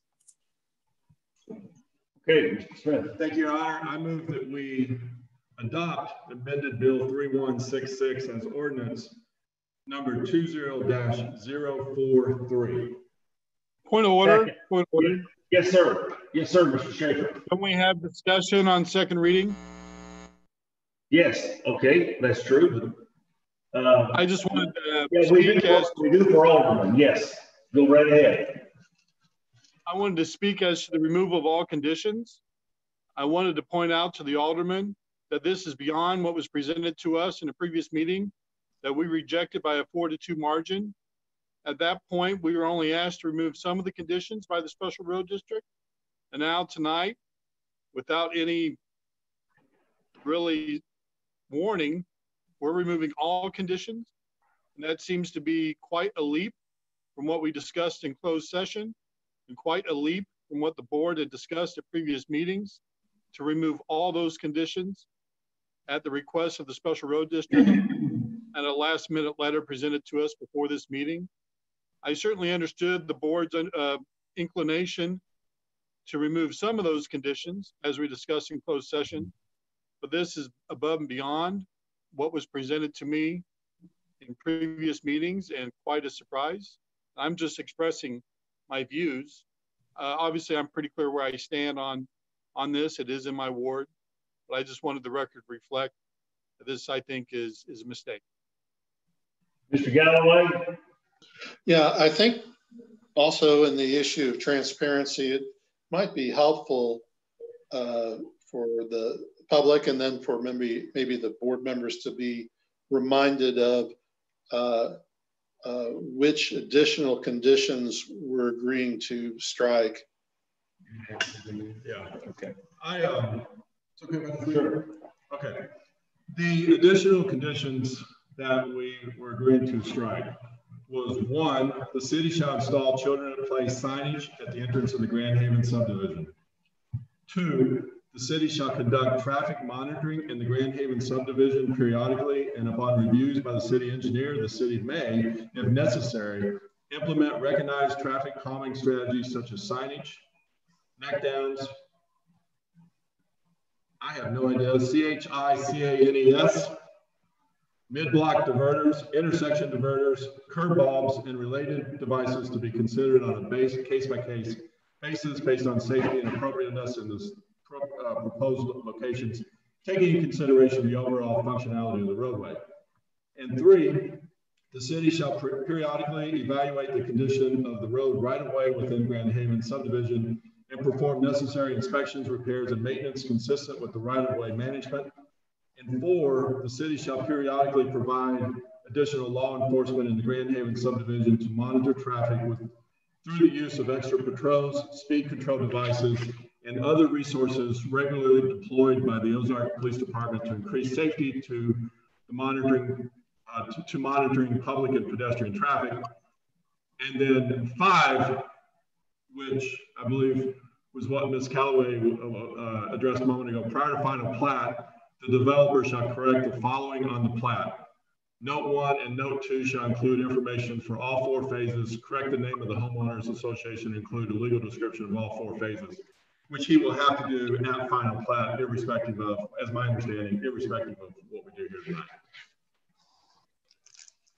Now, if I may, go ahead. I'm sorry. If I may, and Mr. Schaefer and for everyone, I do not disagree with anything there. This was not what Mr. Addington spoke of at our meeting. It wasn't what the letter said. It was what we got though. But in light of that, I believe the mayor, I don't want to put words for him, but I believe the mayor and myself would be both willing and do expect to instruct the city administrator to follow through with the first 4 of those conditions that we're removing, irrespective of if they're legally on the plat or not. And so I just want to say I agree with you, but I think we're willing to instruct the city administrator to make sure that those first 4 are still followed through with. That is true. For the citizens of Green Haven. Okay, Mr. Galloway and Ms. Alderman has something to say. Go ahead, Mr. Schaefer, then Galloway, then Alderman. I'm sorry. I just wanted my objection to be noted. I understand what that's saying. Yeah, thank you. Mr. Galloway? Okay, so The only question that I had is because I understand the administration is committed to making sure that the area is monitored. If there's feedback that there are problems, that they be brought to the board's attention. And I will also say that as far as I can tell, I acquire no liability for voting for a children at play sign if we don't have one. I noticed that Mr. Parsons had some concerns about children at play sign. Is there a concern that we put one up there? I know we don't want to encourage children to play on the streets. Is there any concern about just letting motorists know that children are at play? I used to play in the neighborhood. Sometimes that involved me being on the street. So Justin may be able to speak to this as well, Chief Arnold. But basically, from a liability standpoint, in any way promoting children playing in the street or recognizing that, there's been several studies from other communities that said it's really not in your best interest to promote that. To caution is one thing, but to admit that you're condoning children at play in the right-of-way is a whole nother issue. So we tried to use verbiage that was less inviting and more cautionary. Okay, such as? I'm going to refer to the chief on this one because it was their final decision. Do you remember, Chief? The chief is not in the room. He is not here tonight. Lieutenant's out in the other room. He is not in this room, so there's no one here to really reply to that. I'll tell you. I think. Go ahead. I guess this is the way I think about it. I don't want to do anything that is improper in terms of signage, but you know, cautionary language, something. It just, I know I lived on a street that wasn't well traveled, and I certainly know what it was like to run after a football, find myself in the street catching it, if I was able to catch it. So I really hope that there's whatever we can do can be done because won't change overnight, not with kids anyway. Yeah. I think there's dozens of different types of signs and dozens of different types of language that we can put out there. I think, again, you know, we'll put all the signs up. Well, we're not going to proliferate the neighborhood with signage because that will not keep kids chasing footballs out of the street. That's going to have to be the parents that make sure that they can manage that type of thing. But we will certainly use the signs so that the parents recognize that playing in the right of way is probably not a good idea. So no, there's no way to keep the kids out of the street. We know that, but again, we'll put them in the appropriate locations. We'll find the appropriate wording, and we'll do the best we can. Well, one thing, that Grand Haven neighborhood wants. Well, one thing that I can note about Grand Haven, they have no trouble expressing viewpoints as a group to the board, and if there are any problems, I will certainly be listening to them. And I hope they do. I mean, if there are those concerns, we as staff want to know them, and we want to respond to those in the most appropriate manner we can. All right, Ms. Alder, you have been very patient, so you are next. Well, three things. First of all, a response to what Steve just said. It isn't the city's responsibility to keep the children out of the street. It is the parents, but it's the city's responsibility to make sure that the cars aren't speeding to hit the children that run in the street. Sure. And the concern is that not so much the people that live there. As you noted, you put the speed test to see if there were speeders or if it was a problem. It's not so much a problem right now because we all live there. We know there are children in the streets. The problem that we're concerned about are the builders and the people that are coming in to build the homes that don't know about the children and aren't really thinking of that. They're thinking of getting to work. And there's going to be an increase of that kind of traffic of people that don't have the same concerns about the people that live there or the same knowledge about those roads. You see people that come in that don't live there and they get frustrated with all the turns. They have to stop, they have to turn. They have to stop, they have to turn. What starts happening is they stop stopping. They're not stopping. They speed through, they make their turn, they speed through, they make another turn. They pretend it's just like there's no speed limit signs. And that's what we're afraid of. Once you get high volume of traffic going in and out of Grand Haven, people that don't live there, I don't see that not happening. I just, and it's a concern. And that's why we keep looking for different things that will help us with that situation, because we know it's coming. The other thing is I don't appreciate what happened tonight. I feel it's like an ambush, and it makes me very, very unhappy. I think the people of Grand Haven already don't trust the city. They feel like they have been lied to. They don't feel like their concerns have been represented and met. And I don't think this kind of action is going to help that feeling at all. And I'm really sorry to see that happen. And I would like you to explain to me why you think taking the rest of the conditions off are important to the city road district. Why is that something that's necessary?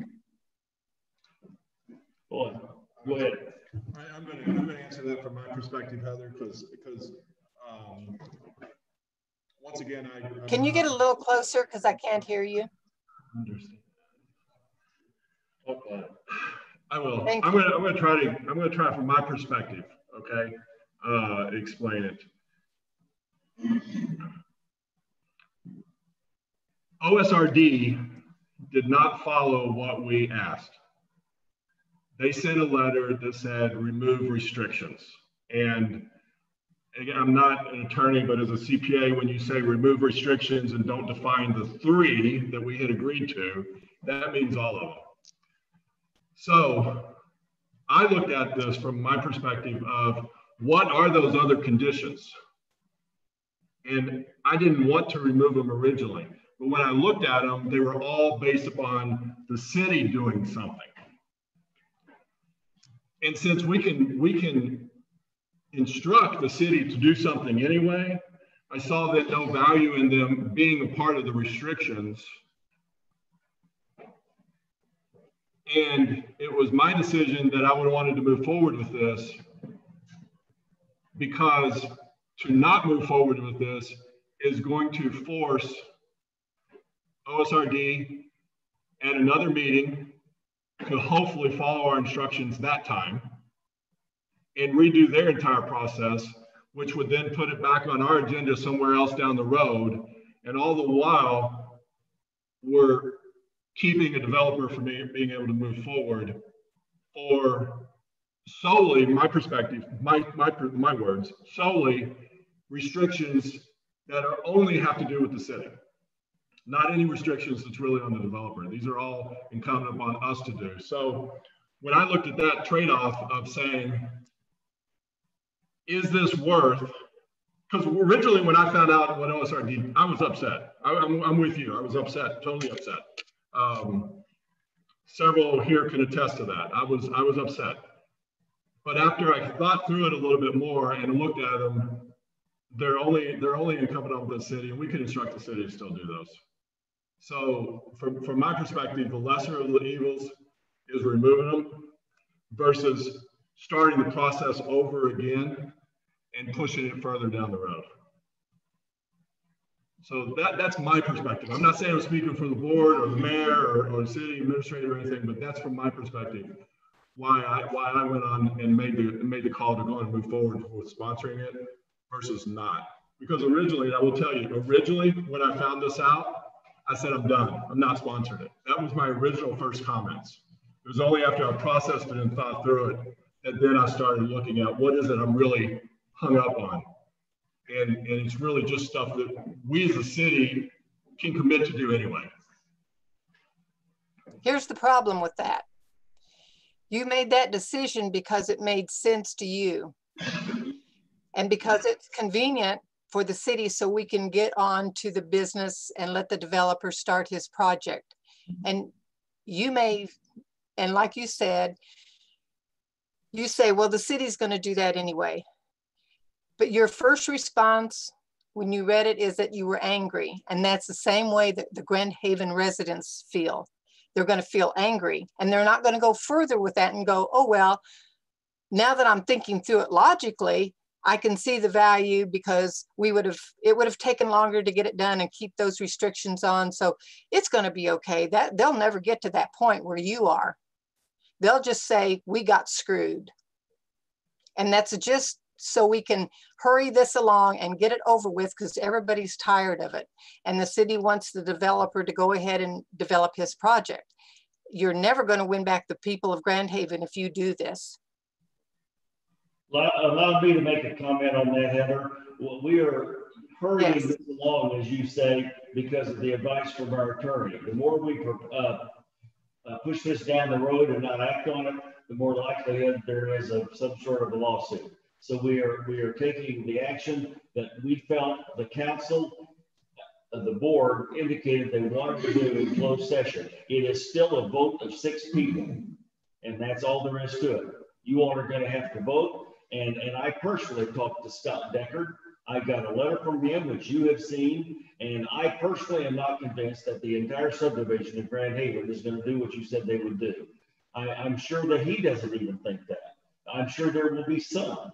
But I don't think there's going to be a civil war in Grand Haven. I think they understand, at least Scott Deckard understands the position that we're in because he told me that. But he told me he couldn't speak for the whole board, for the whole, the whole subdivision. So you saw that letter. I saw that letter. I just don't think that it's going to be to the extent that you said it was. But I'm not going to argue. I don't want to really say anymore because I don't want to argue with you. We're going to have to vote on this, and it's going to be what it is. Okay, I don't think that letter was written. I don't think that letter was written by Scott when he thought all the requirements were taken off. He thought only the unlocking the gate. He didn't realize that you were going to take all the requirements off. Okay, that's a good point. You were right, Mr. Poston. That's the problem because it's changed all of a sudden. Mr. Poston? Yeah, sure. This is a question for Mr. Parsons or Mr. Childers, either one. Are there any subdivisions in the city where we do not monitor traffic and make improvements if necessary? Well, I mean, we monitor any neighborhood that requests to be monitored. That's why we've invested dollars into the mobile speed devices. Talking about the mobile speed devices, I know Jeremy mentioned earlier that we can make that mobile solar speed sign permanent. My suggestion would be that you don't make that permanent, at least not until the end of the project, because if you find you're going to want to move that mobile speed sign to different parts of the neighborhood, depending on the concerns that you receive from the neighbors. So if you need to move it from one segment or one intersection to another segment or another intersection, you're going to want to keep that mobile until such time you find out where it needs to be put permanently. That was just a point. I didn't mean to get off your question. Yeah, I mean, anywhere where we've got concerns, we move around the town and we have our police department, monitor those situations. And when there's an issue, we deal with it. And when there's not, we deal with that appropriately too. So my point is once the board agreed to remove the condition of the gate, the rest of these conditions are, for all intents and purposes, for show. We do these things anyway. We're happen to put in writing that we're going to do them for Grand Haven, but we better be doing these things all over the city anyway. Am I incorrect? Mr. Childers? No, I mean, you know, they're very standard, very common. They go without saying most of the time. So while I understand the frustration of some of my colleagues, and I understand the frustration of Mr. Johnson, I understand the frustration of the residents of Grand Haven. Once we agreed to remove the condition on the gate, everything else after that is just noise.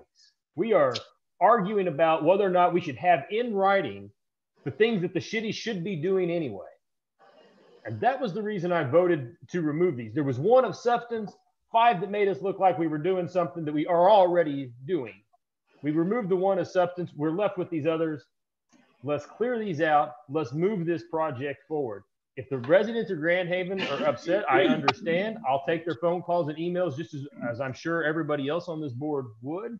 But it is time to close this out and move on. Mr. Schaefer and then Mr. Galloway.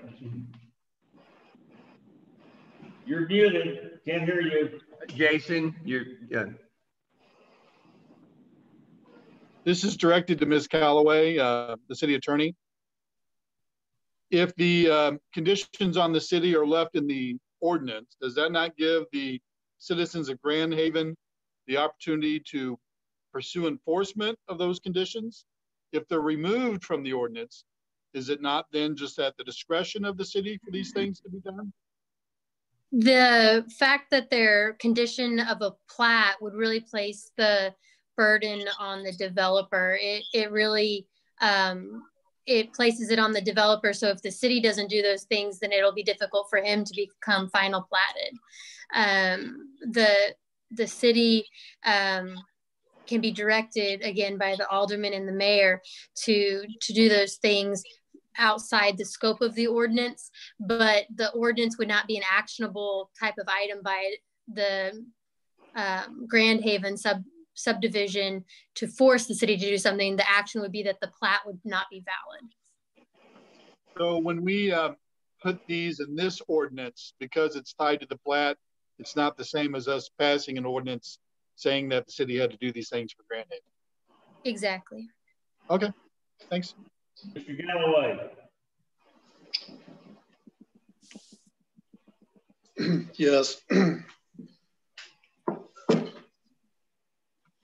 I want to remind everyone here that we put those conditions on Grand Haven, not for Grand Haven to be treated like every other neighborhood, but for Grand Haven to be treated based on the unique characteristics of how the development was going to impact it. One unique characteristic of Grand Haven is, the way I understood it, is there's one way in, and you can go into a loop all the way up through a series of turns up through to the point where you can get into the development, which is on the other side of the entrance. In other words, you have to drive through the neighborhood to get to the development.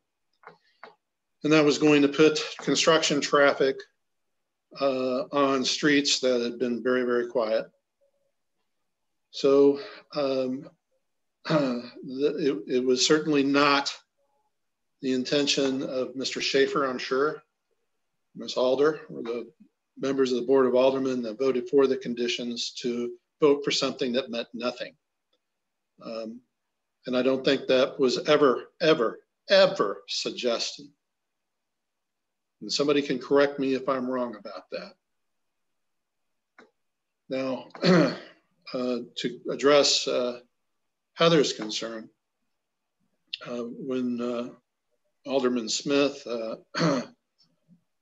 contacted me, I guess they didn't have a lot of opportunity to react. The question that I had for him is, well, in light of the fact that the other requirements that are being dropped that really would be dropped, meaning that still the plat process has to be honored. Those that dealt with public safety or traffic safety, there's nothing that any organization can tell us what we do and what we don't do, and where we prioritize safety and where we don't, or why we prioritize safety. And so it would be up to executive discretion to follow through with those conditions. I think we had that conversation, right, Ted? And I think you received assurances that this subdivision would be treated differently from other subdivisions, in that it would get extra attention, has received extra attention, and will receive extra attention because of the uniqueness of this issue. Was that what you gathered? Yes, sir. So do we have that commitment from the executive? Yes. Okay. Now, the only thing that I will add is it's easy for the Board of Aldermen to legislate signs, and Jeremy is a very bright person. So if he says that we can't create a sign that encourages children to play in the street, then we can't create a sign that encourages children to play in the street. But if he says that we can do cautionary language, then I think we ought to know what that means. And if our condition was that we put something with cautionary language designed to make sure that people go on their way to work to the construction site who may be late, and on their third cup of coffee, if they slurp down speeding to get to the site, that at least they see it. So I hope that the city will find something to stick in the entryway there that has that cautionary language. Like I said, it's very easy to legislate a sign. So I guess the other way to address Heather's concern on the speed of this, we didn't imagine that there was a liability issue here. There was a developer who hired an attorney. The attorney spoke to us. The attorney spoke to us in terms of our liability, the city's liability. If it moved forward, we talked about taking, talked about all the issues that are involved in a lawsuit. It would be disingenuous to say that the developer was not moving towards a path of litigation.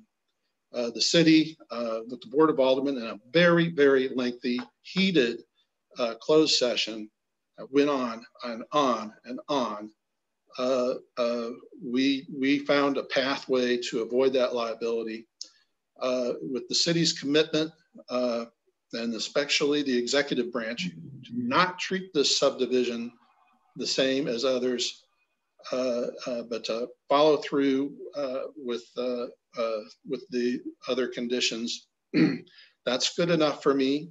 And like I say, this HOA has had a history of raising issues to us, and I'm sure we'll get feedback if that doesn't happen, but I know that it will because we publicly said it. So I urge members to, as Mr. Poston say, well, not as Mr. Poston says, but I just urge members to vote to approve this ordinance. Thank you. All right. We are, okay, Ms. Alder. Yes, just a final word, Nathan, on your statement that these conditions are something that we do for every subdivision. Well, if that's so, then what's the harm in putting it in writing if it would make this subdivision feel like they've been listened to? Nathan, may I answer that? I would like to, if you don't mind, Your Honor. No. I don't know that there's any harm in it, but that's not the letter that we got from the Special Road District. So we cannot get an approval tonight to go ahead with this unless we remove all the restrictions. Otherwise, we'd have to do what Mr. Smith said and come up with a whole new bill and bring it back for a first reading and delay this at least another 2 weeks. And it's certainly my feeling. So are the people of it's certainly my feeling that we don't want to do that to the developer. Go ahead. So we don't want to do that to the developer, but what about the people of Grand Haven? We heard. So we're concerned with the developer, and we're concerned with the Special Road District because they're letting them dictate what we do. So I guess the people of Grand Haven, so what? Well, that's not my opinion, but I respect yours. We are going to do those things Well, anyway. that's what it sounds like. I understand that's your opinion. I'm not arguing with your opinion. I respect your opinion. I just don't share it. Mr. Poston, did you have a comment?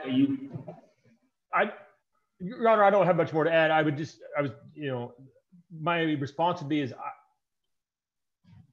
I never felt, and I have spoken to this to this extent, that I don't feel that these conditions address the concerns that were raised. The gate did, obviously, but that one's been removed. And once that one fell, the rest of these, to me, are things that we do. I would expect this. If I find out that my neighborhood isn't being patrolled and monitored, I'm going to have a problem with that. I think anybody would. And that was my point. Not that these things are not good or beneficial to Grand Haven, simply that I would hope that children everywhere playing in Ozark are safe, that anywhere we have a speeding problem, cops are addressing it, that anywhere road maintenance needs to be done, Public Works is on it. That was my point in what I said about the rest of these conditions, and why I wasn't wasn't a big fan of these conditions to begin with.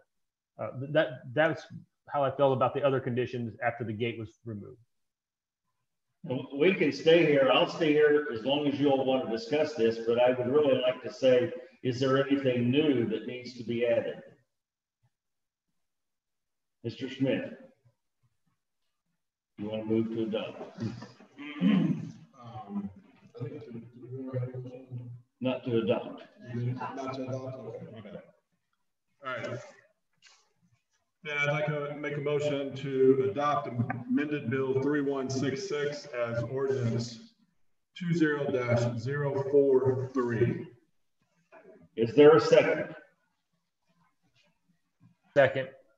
Motion made by Alderman Smith, seconded by Poston, to adopt Bill 3166 as ordinance 20-043. Roll call vote, please.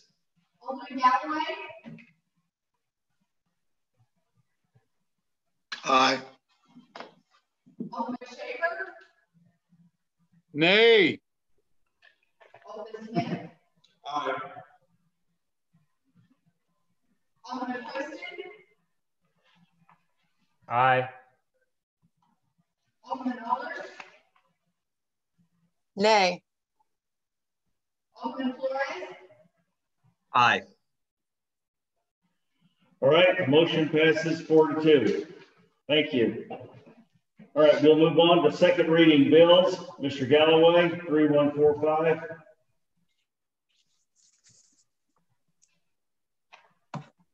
Your Honor, I move that we place bill number 3145 on its second reading by title only. Need a second? Second. Motion made by Alderman Galloway, seconded by Smith.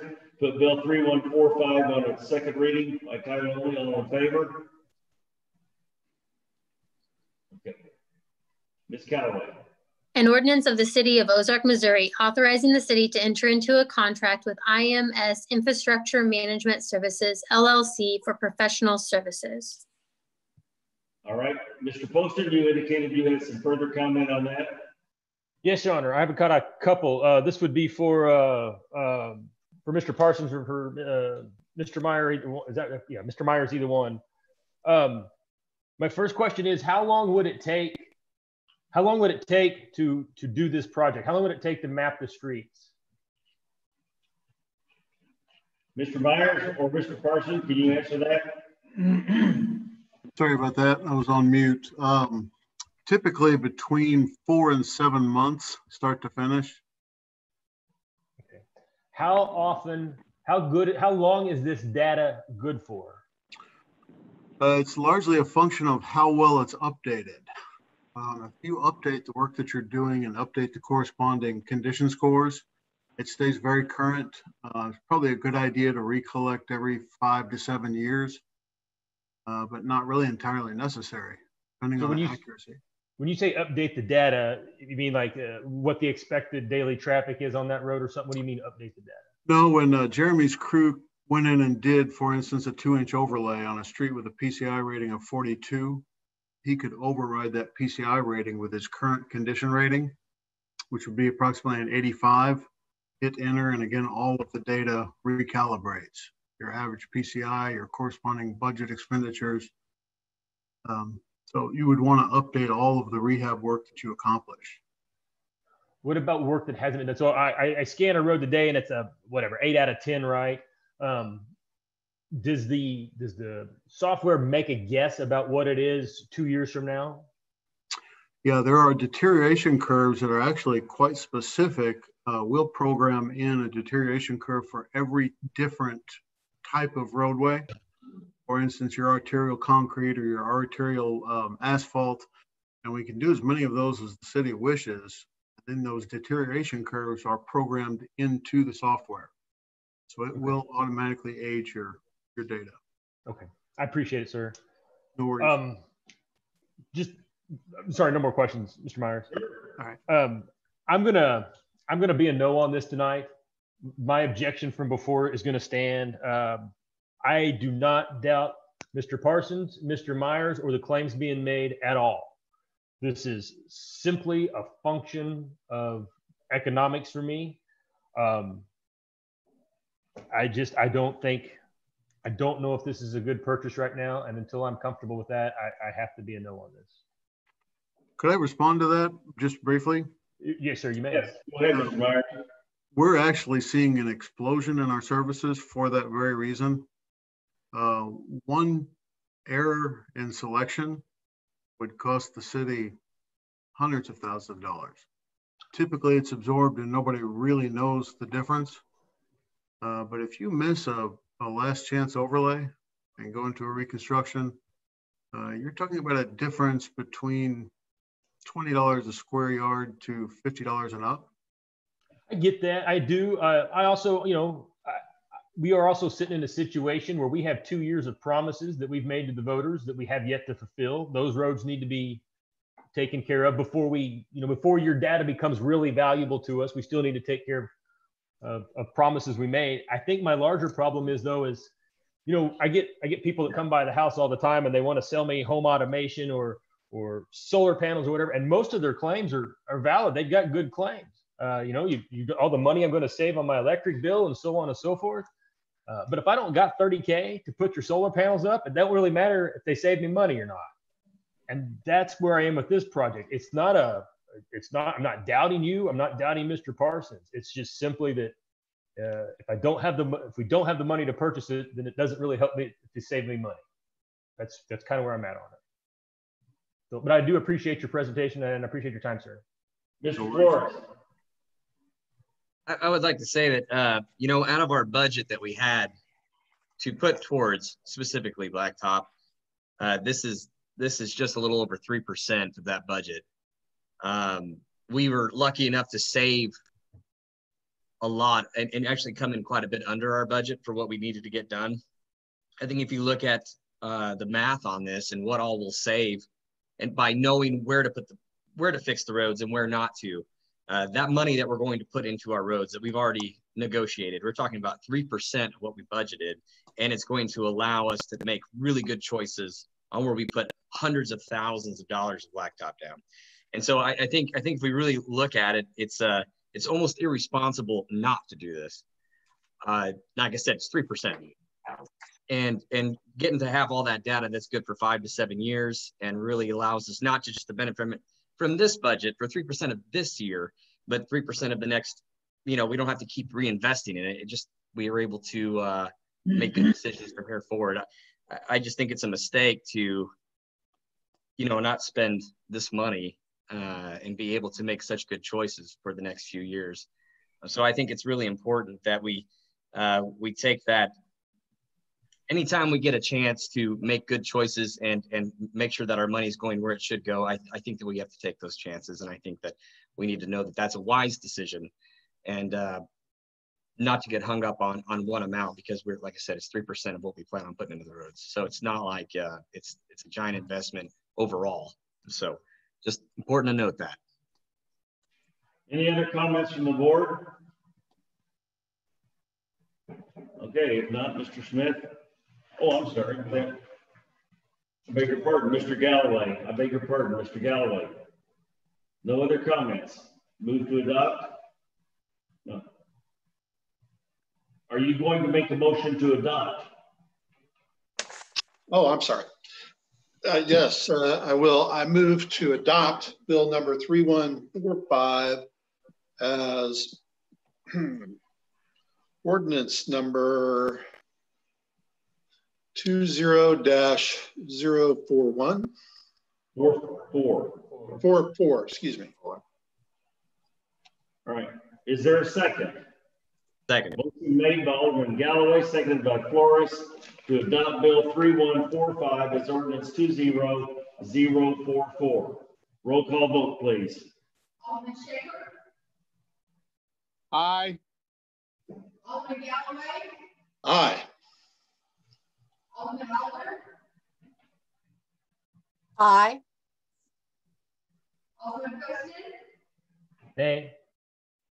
Alderman Smith, Aye. Alderman Flores, Aye. Right, the vote is 5-1, so the motion passes. Bill 3158, Mr. Smith. Thank you, Your Honor. I move that we place Bill 3158 on its second reading by title and description only, please. Second. Motion made by Alderman Smith, seconded by Poston to put Bill 3158 on its second reading by title only. All in favor? Okay, Ms. Calloway.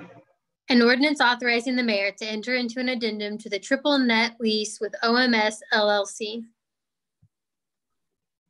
All right, I think we've all pretty well familiar with this, but are there any questions or comments before we vote? Okay, Mr. Galloway. Thank you, Your Honor. I would move that Mr. we place Smith. Bill Sorry. 3158 as that we adopt Bill 3158 as ordinance 20-045. Motion made by Alderman Smith, seconded by Galloway to adopt Bill 3158 as ordinance 20045. Roll call vote. Alderman Poston, We can't hear you.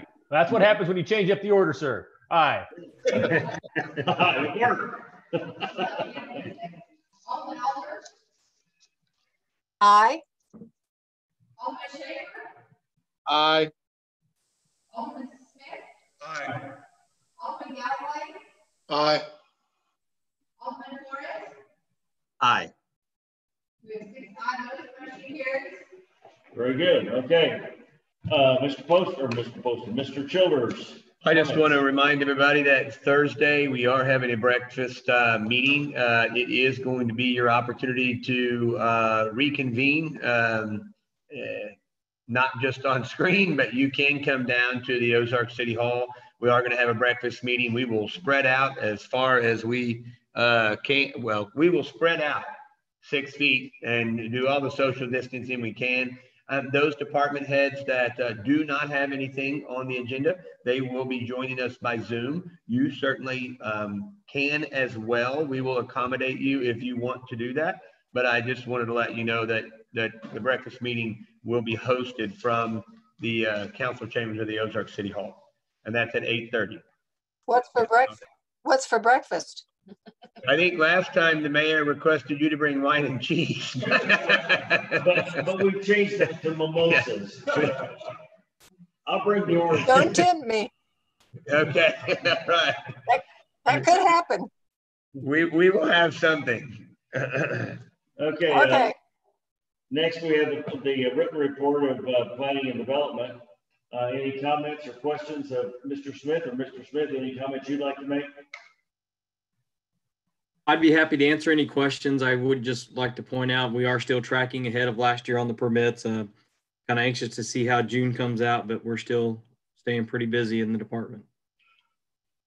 Very good. All right, if there are no questions.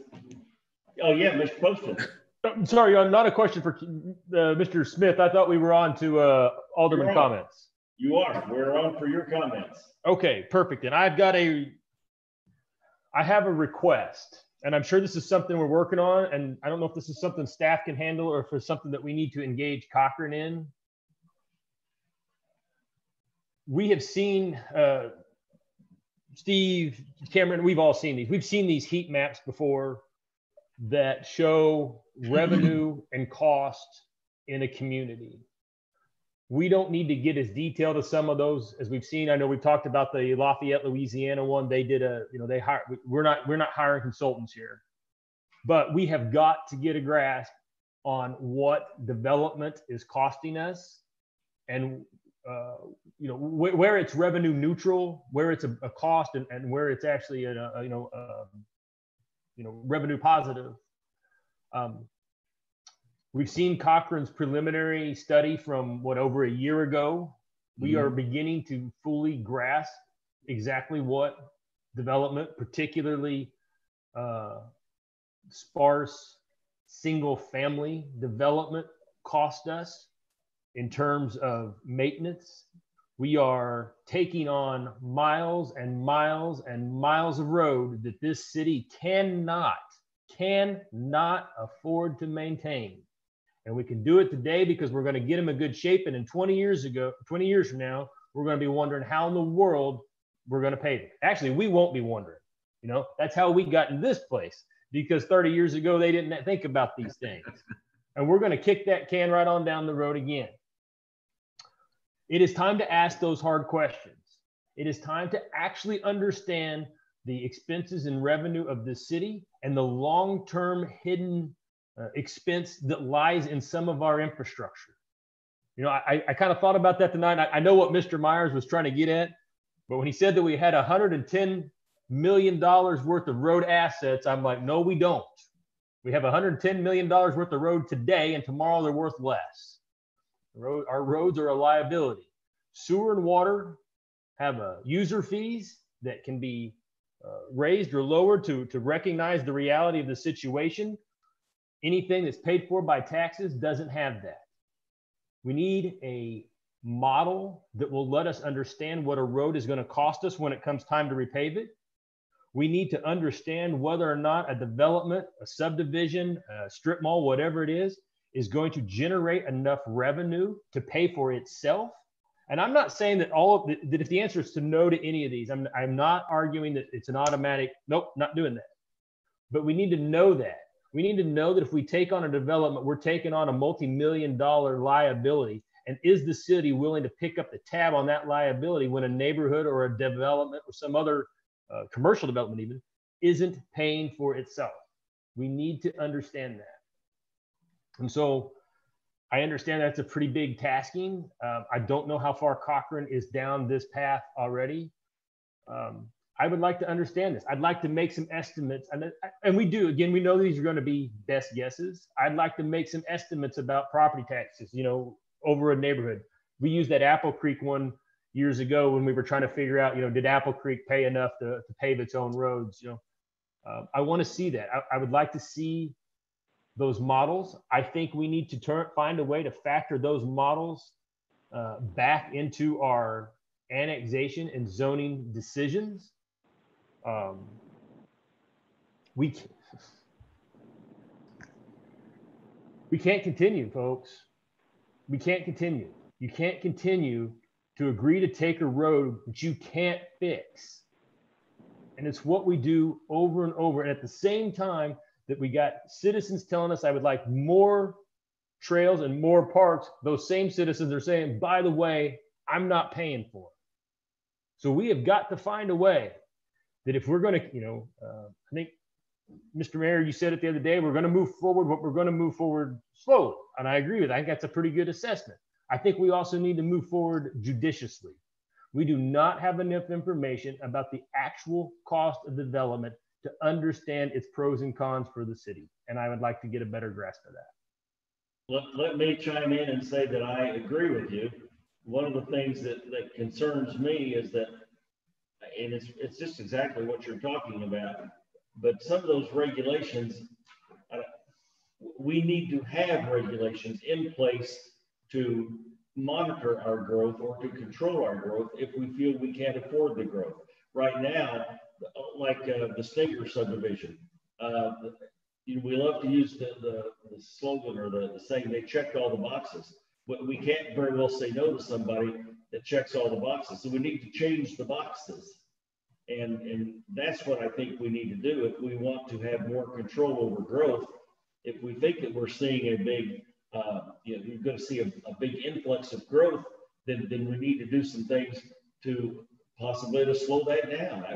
A moratorium is a 4-letter word, but the rules are in place to go ahead and grow. So we're going to have to change the rules if we're not going to do that. That's my thought.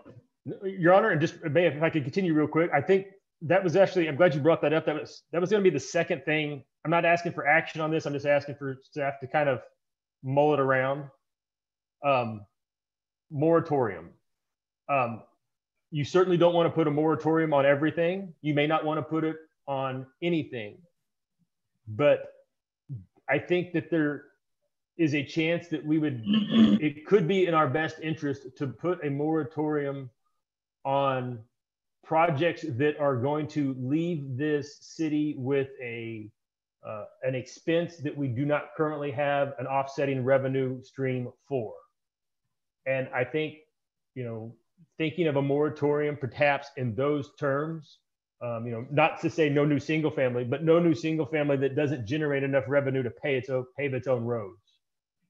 That type of thing, maybe that is somewhere we want to go eventually. And I think that's something you should be at least thinking on.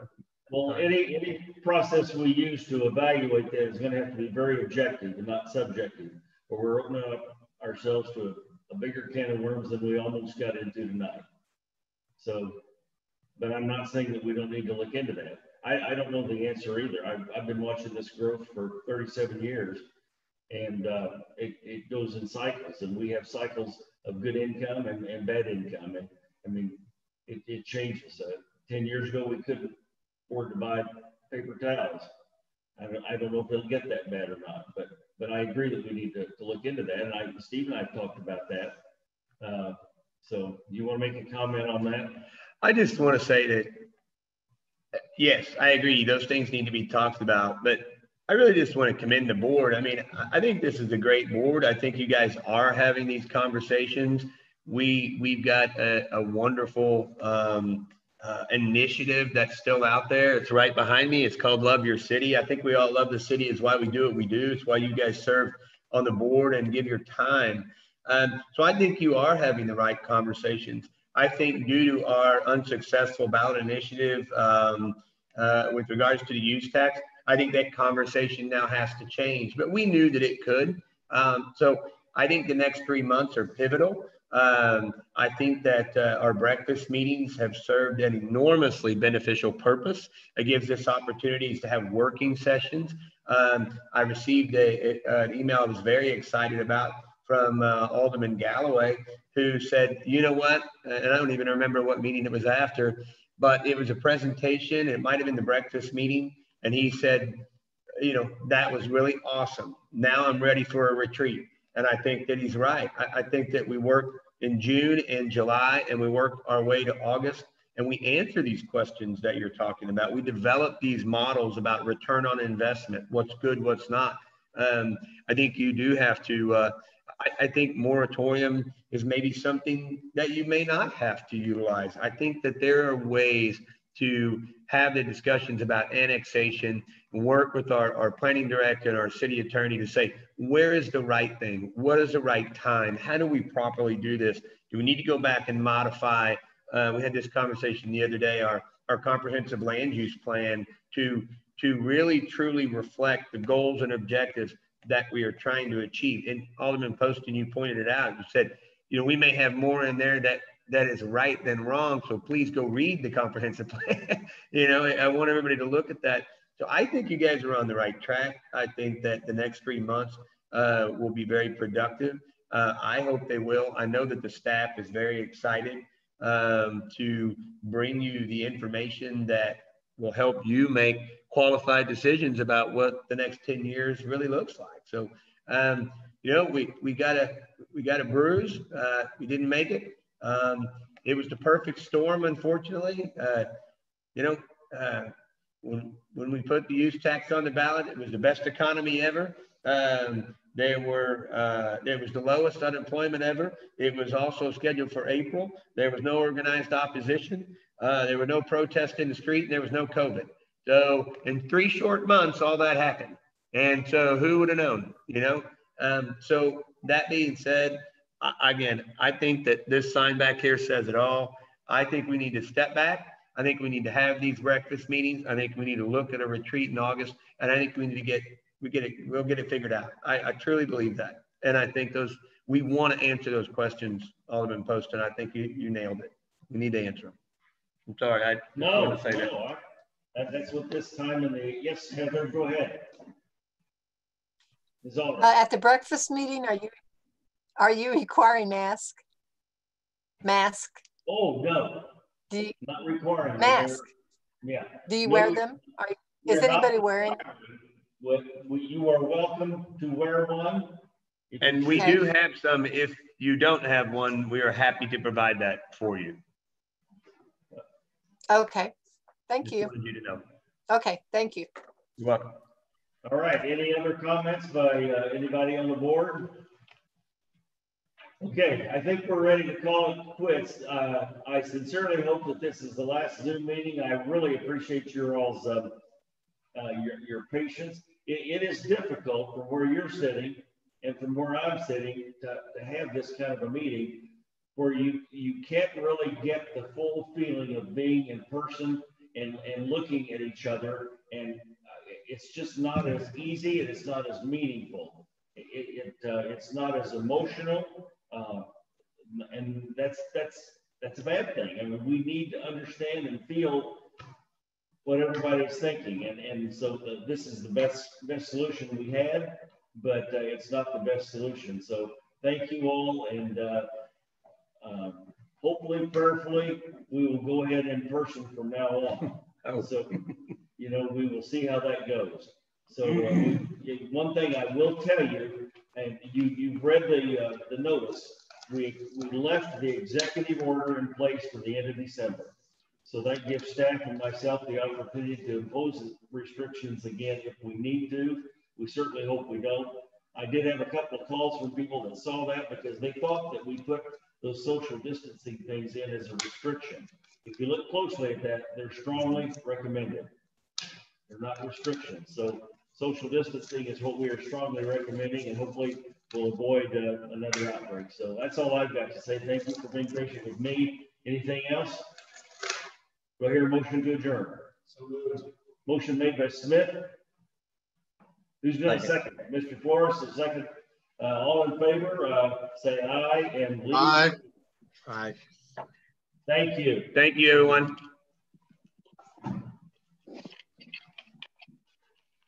All right. Thank you. No, you did. I didn't want to do that. I mean, Yeah, I don't want.